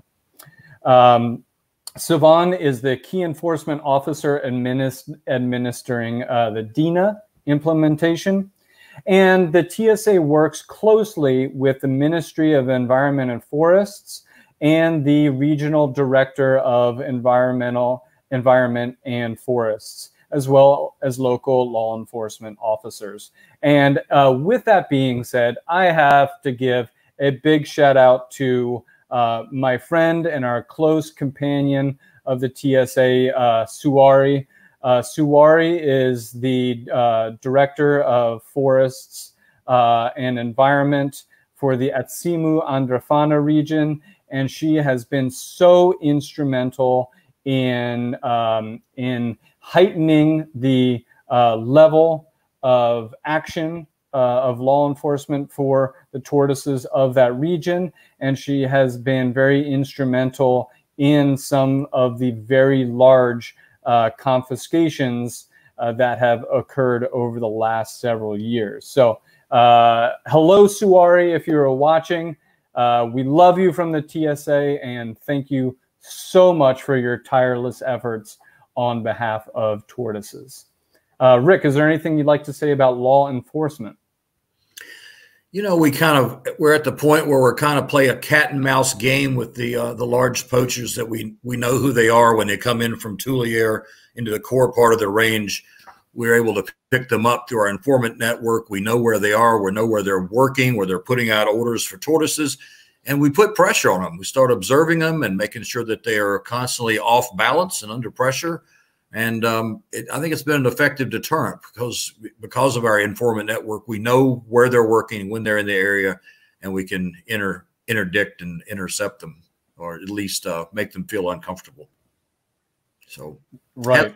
Hats off to Sylvain. The man is absolutely fearless in confronting poachers. He's tenacious. I don't know how he does it. Yeah, I don't even want Sylvain coming to my house and asking me about the turtles I own. But no, Sylvain, I would love to have you as a guest. Which brings us then to the big one. This is a story that swept around the world. It's directly tied to law enforcement. It's directly tied to the regions we've talked about, the problems with poverty, international smuggling, all of it is the big one, the historic seizure of 2018. I think Rick and I, and those from our Madagascar program who are still watching, can we all remember the morning of April 10th, I put 2019, that was an accident, 2018, of 2018. Harry Lala had sent an email saying that there was a major tortoise confiscation. He estimated around 5,000 individuals. And I immediately remember texting Rick and being like, is this accurate? Did you get Harry Lala's email? And even in Harry Lala's original correspondence, he questioned that number.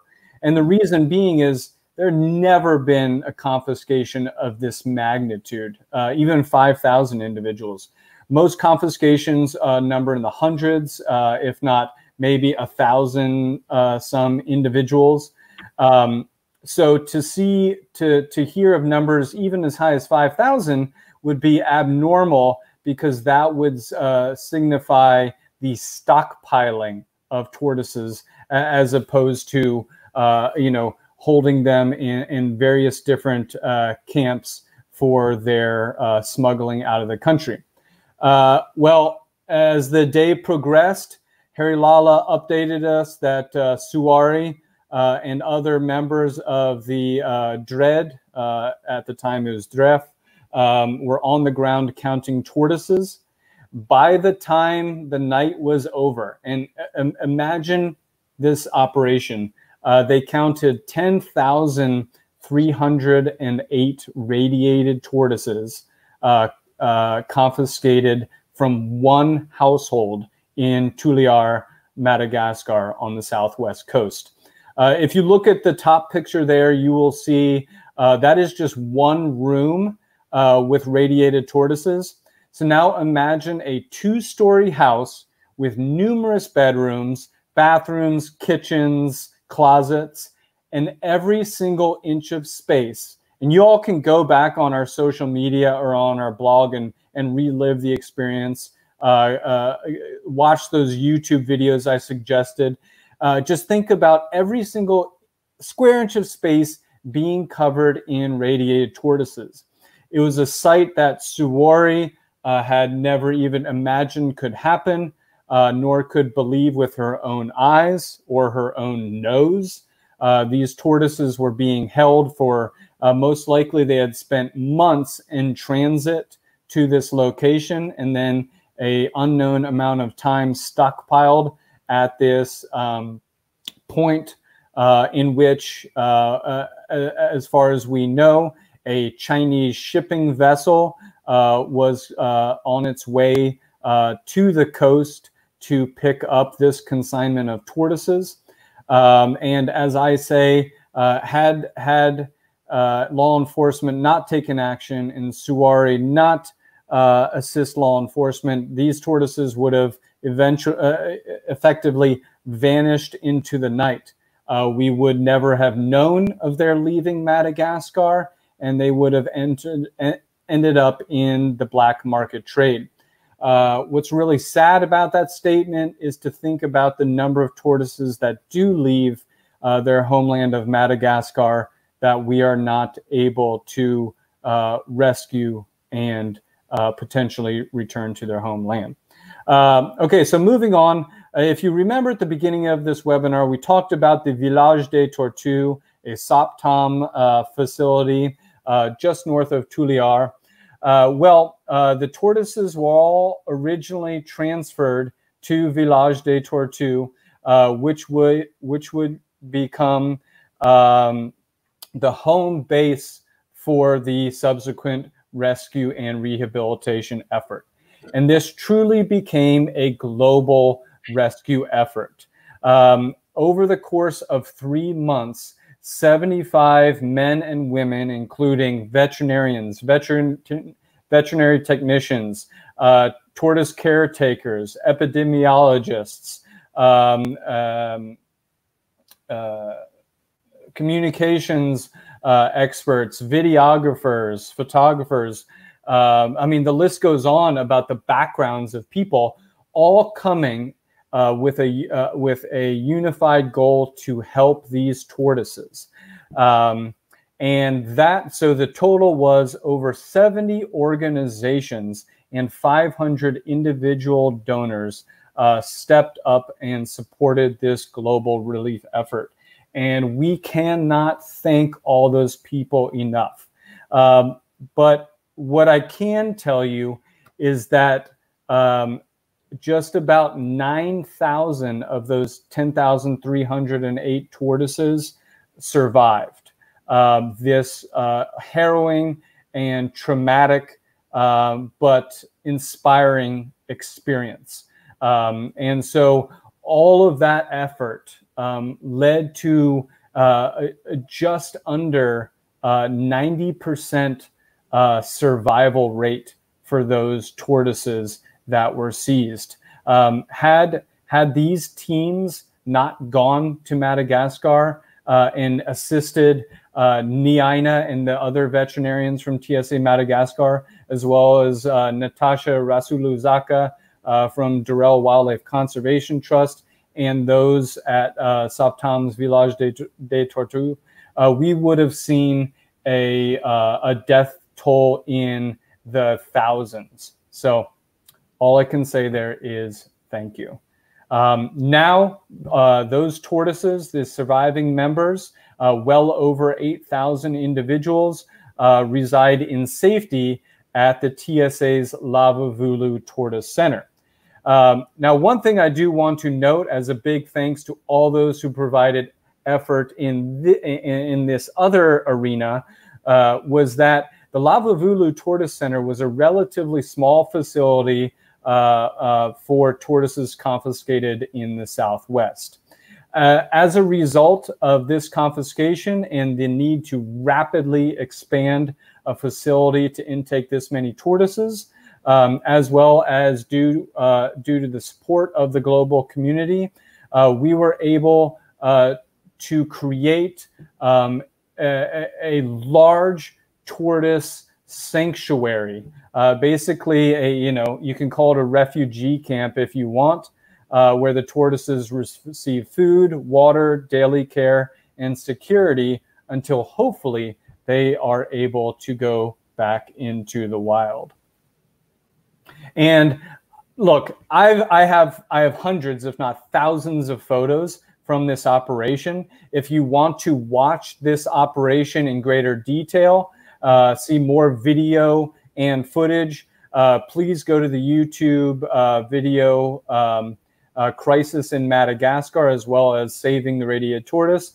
And of course, you can always go back through our TSA blogs and social media to see the, all the pictures from the effort. But you have Team Radiata 1. This was the first team of global wildlife warriors descending upon Ifati Mangili to provide relief to the tortoises as counterparts to SOPTOM, TSA Madagascar, and Durrell Wildlife Conservation Trust's members who were already there on the ground. Feeding time for the tortoises was no small endeavor. They were fed twice per day, so you're talking about tens of thousands of kilograms of food over the course of that effort. Of course, each tortoise received morning inspection every day. So again, imagine our teams on their hands and knees giving life checks to every single of roughly 10,000 tortoises per morning. And then the veterinary effort that went into this was something that one cannot even dream of. There's not even words for it.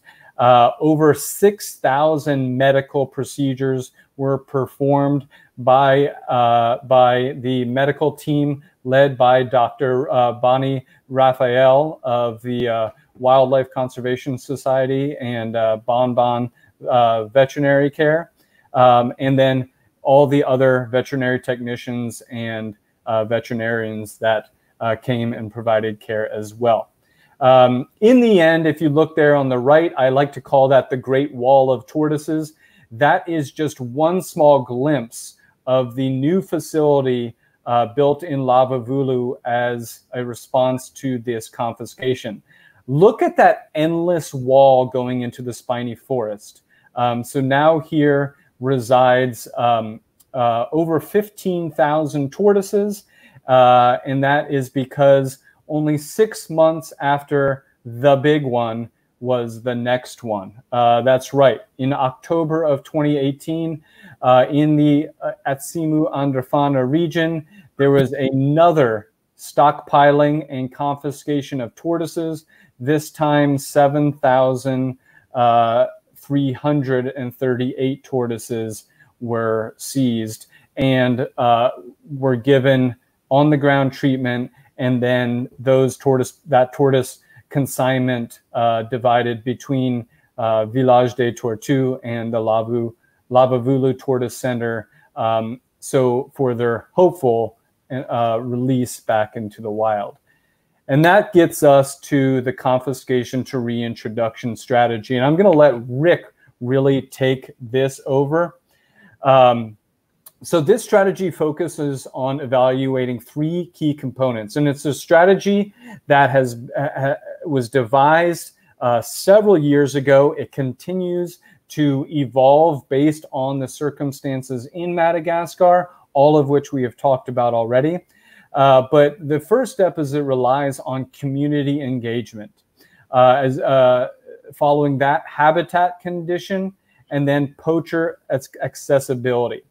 Also, a combination of intense ground truthing, GIS mapping, and a multitude of follow-up surveys will allow us to key in on remote sites with the highest potential for successful reintroduction. Okay, keeping well over 24,000 tortoises in our centers, and then over 5,000 tortoises at the Village des Tortues is a monumental task. It's a Herculean effort, and it is one that is not sustainable. And on top of that, we want to conserve these animals in the wild. And so we look at this reintroduction strategy as a way of returning a part of Madagascar's natural history. So the local community involvement and engagement is the most important aspect of this project, and ultimately our success will depend upon the willingness of the local people to protect the tortoises. As part of this effort, the goal is to establish large, approximately 1 to 2 hectare pre-release soft enclosures in each site selected. And this will allow the tortoises to acclimate to their new habitat and surroundings for a period of roughly 1 year before the walls of the soft release enclosure are taken down and the tortoises can naturally enter the surrounding forest and establish their new home ranges. So Rick, this is a project that is near and dear to your heart. You have spent so much time researching and creating on this strategy, and I would love to give you the platform here to talk about it. Well, I want to back up just a little bit and talk about the big confiscations of 2018. And I think our response to those confiscations were certainly TSA's finest moment. And everybody that was a part of it, I think, will go to their graves with fond memories of that event. It's just something you don't forget. What allowed our effective response was our close working relationship with the zoo communities, both in North America, AZA community, as well as in Europe. And so we were able to mobilize a lot of zoo personnel that came there, paid for by their hosting zoos. And the veterinary community came together. It's just something that zoos are uniquely positioned to do. Zoos have the resources to deal with this stuff and have been doing it for years. So mobilizing that community is really what gave a lot of punch, I think, to TSA's effort. The other thing that's changed in this is, we were kind of in a free fall panic mode, after 2 big confiscations in 2018. It's like, we can't keep building facilities. We cannot keep taking in all these tortoises. And fortunately, we haven't. And we haven't seen the large stockpile of tortoises since then. And what has changed, we think, is that at the time of those confiscations, there were multiple Chinese fishing vessels working offshore, especially in the south. I mean, you could sit there and in the evening and see those vessels fishing. And so that provided an easy access. If we can get tortoises offshore to those fishing vessels, they can get to international waters, and then they offload the tortoises. They've probably, I think, tired of trying to get tortoises out of the airport because we've intercepted so many. So it was just easy to stockpile tortoises and then move them to those Chinese fishing vessels. When those fishing contracts were canceled, the Chinese moved out. And so I think that's is behind the fact that we haven't seen any large confiscations since. But we talk about the confiscation and reintroduction strategy. We realized early on that taking tortoises that were freshly confiscated and then taking them out and releasing them was not a good strategy. These tortoises are essentially lost. They don't know where they are. They're disoriented. They just wander, and they wander out of the protected areas. We did some research in terms of determining that a soft released strategy is what we wanted to employ, and that's where we are. That's where we are. But selection of the reintroduction sites is really key, and a lot of factors go into the evaluation of those sites. And it's the attitudes of the community, the condition of the habitat, the status of the resident tortoise population. Is it depleted or is it healthy? If it's healthy, you don't want to put tortoises back in there. So there's a whole range of, we have a whole checklist of a scorecard, if you will, to evaluate habitat and and rank its potential for a reintroduction site. And so based on that, we have narrowed it down to two sites that will receive 1,000 tortoises each, starting in, we intended to start this late 2020. The COVID pandemic hit, and so everything has been delayed. But we fully intend to get back on target, hopefully in 2021, and start this reintroduction process. Once we are successfully able to demonstrate that those 1,000 tortoises are think they will in terms of protecting them, then we can expand and really step that effort at reintroduction up. So that's where we are. We're going to be using drone technology to survey potential release sites, working with local communities. We've got a lot of support from the AZA community, the AZA SAFE program, in terms of giving us grants to facilitate this reintroduction. A lot of organizations have contributed to seeing that this reintroduction strategy is implemented. So we look forward to getting back to work on this, and as soon as the travel bans are lifted. Back to you, Jordan.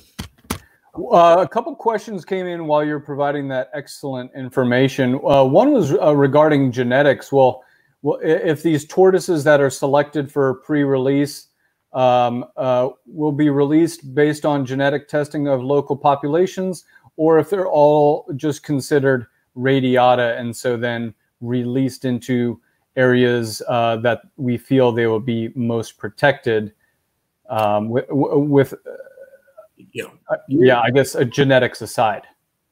Years ago, a student of Ed Lewis from Omaha's Henry Dorley Zoo and Madagascar Biodiversity Partnership, his name, he's Canadian, his name escapes me now, Sebastian something, did the population genetics throughout the range of radiated tortoises. And though they did find some population structure based on the presence of rivers isolating certain populations, there was some genetic structure. But in conversations with Ed subsequently, he said it's not enough structure there to justify doing genetic analysis every time you're going to do a reintroduction. I mean, don't let that hold you back. In other words, there's not enough structure there to pay attention to. And these rivers that that divide segments of the radiated tortoises range, frequently go dry. So they're not really effective barriers. They are during the wet season, but then during the dry season, they are not. So the bottom line is we don't have enough population structure to let that be a concern. All right, excellent. Finaritra Randria Mahazo asks, what is the most difficult challenge that TSA has to face for rescuing these radiated turtles in Madagascar? And I think a lot of that is what we've talked about through the webinar, but is there one focal point that you, Rick, would prioritize as the most challenging aspect? Well, it's caring for them long term. I mean, once you take these tortoises on, as a short term rescue, it then becomes a long term program until you can effectively devise a strategy to get them back out into the wild. And so you end up taking care of them long term, which finding food to feed that many tortoises is a huge challenge. The staff it takes to take care of the tortoises as well as to protect them. The building facilities, transportation, water isn't always an issue. We're having to dig wells at numerous facilities. So there's just the inherent cost associated with caring for this many tortoises, which we never ever dreamed we would ever see this many tortoises under our care. It blew up in our face in 2018, and we kind of live with in quiet desperation, just hoping that that never happens again. I think that's time for a shameless plug from me to say, become a TSA member, become a TSA sustained donor, and help save these tortoises. I'm not afraid to be shameless. I love this. Danico says he wishes this live stream was shown on nationwide TV so that the masses could watch. Thank you very much, Danico. That's really nice feedback.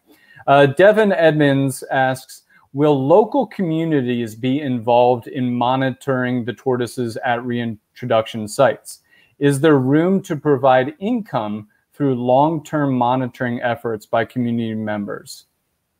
Yes and yes. The communities that are targeted for the reintroduction, the staff will be trained to not only do observations in the field and take GPS readings when they find a tortoise, but also to track tortoises. Some of these tortoises will be equipped with radio transmitters. All will have GPS trackers. So if they're not effectively tracked, or if people aren't following them as rigorously as they should, at the end of the project, we can take the GPS trackers off and we've got a good idea of how far they're moving.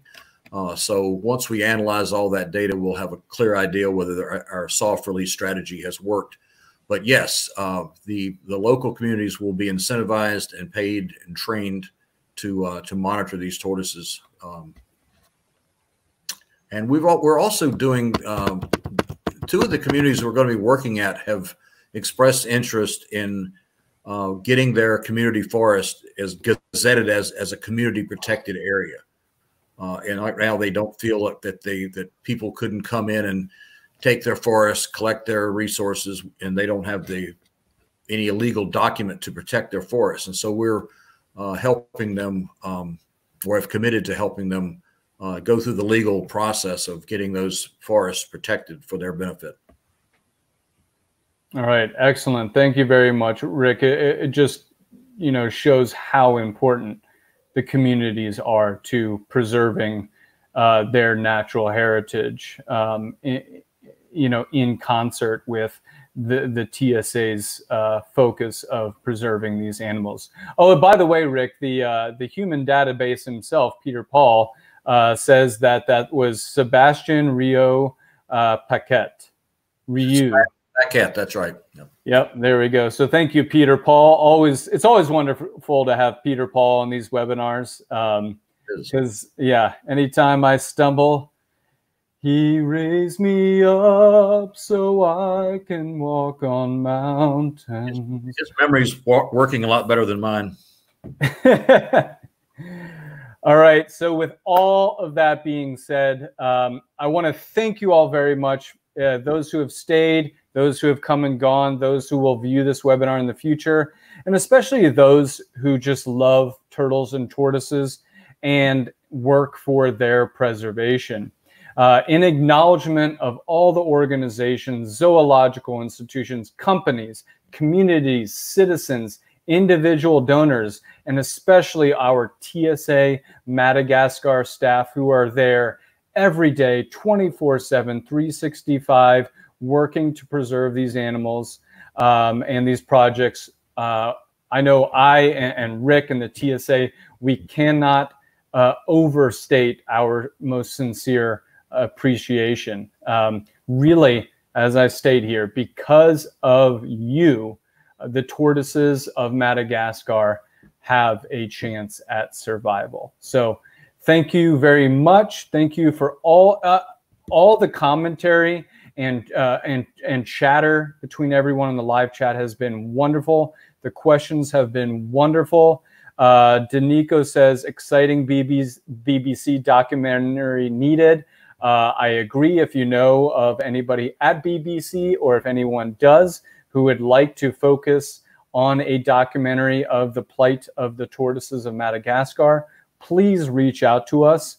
And of course, I want to thank Rick Hudson, not only for his own mentorship of my time in the TSA, his founding of this program with Harry Lala in Madagascar, but for those of you watching, turtle and tortoise conservation in this world as we know it would not be what it is right now without Rick Hudson. So I want to thank Rick very much for being on the webinar today and providing just so much in-depth and personal information. And thank you to all of our TSA Madagascar staff who have been watching and giving their own personal information from the ground there.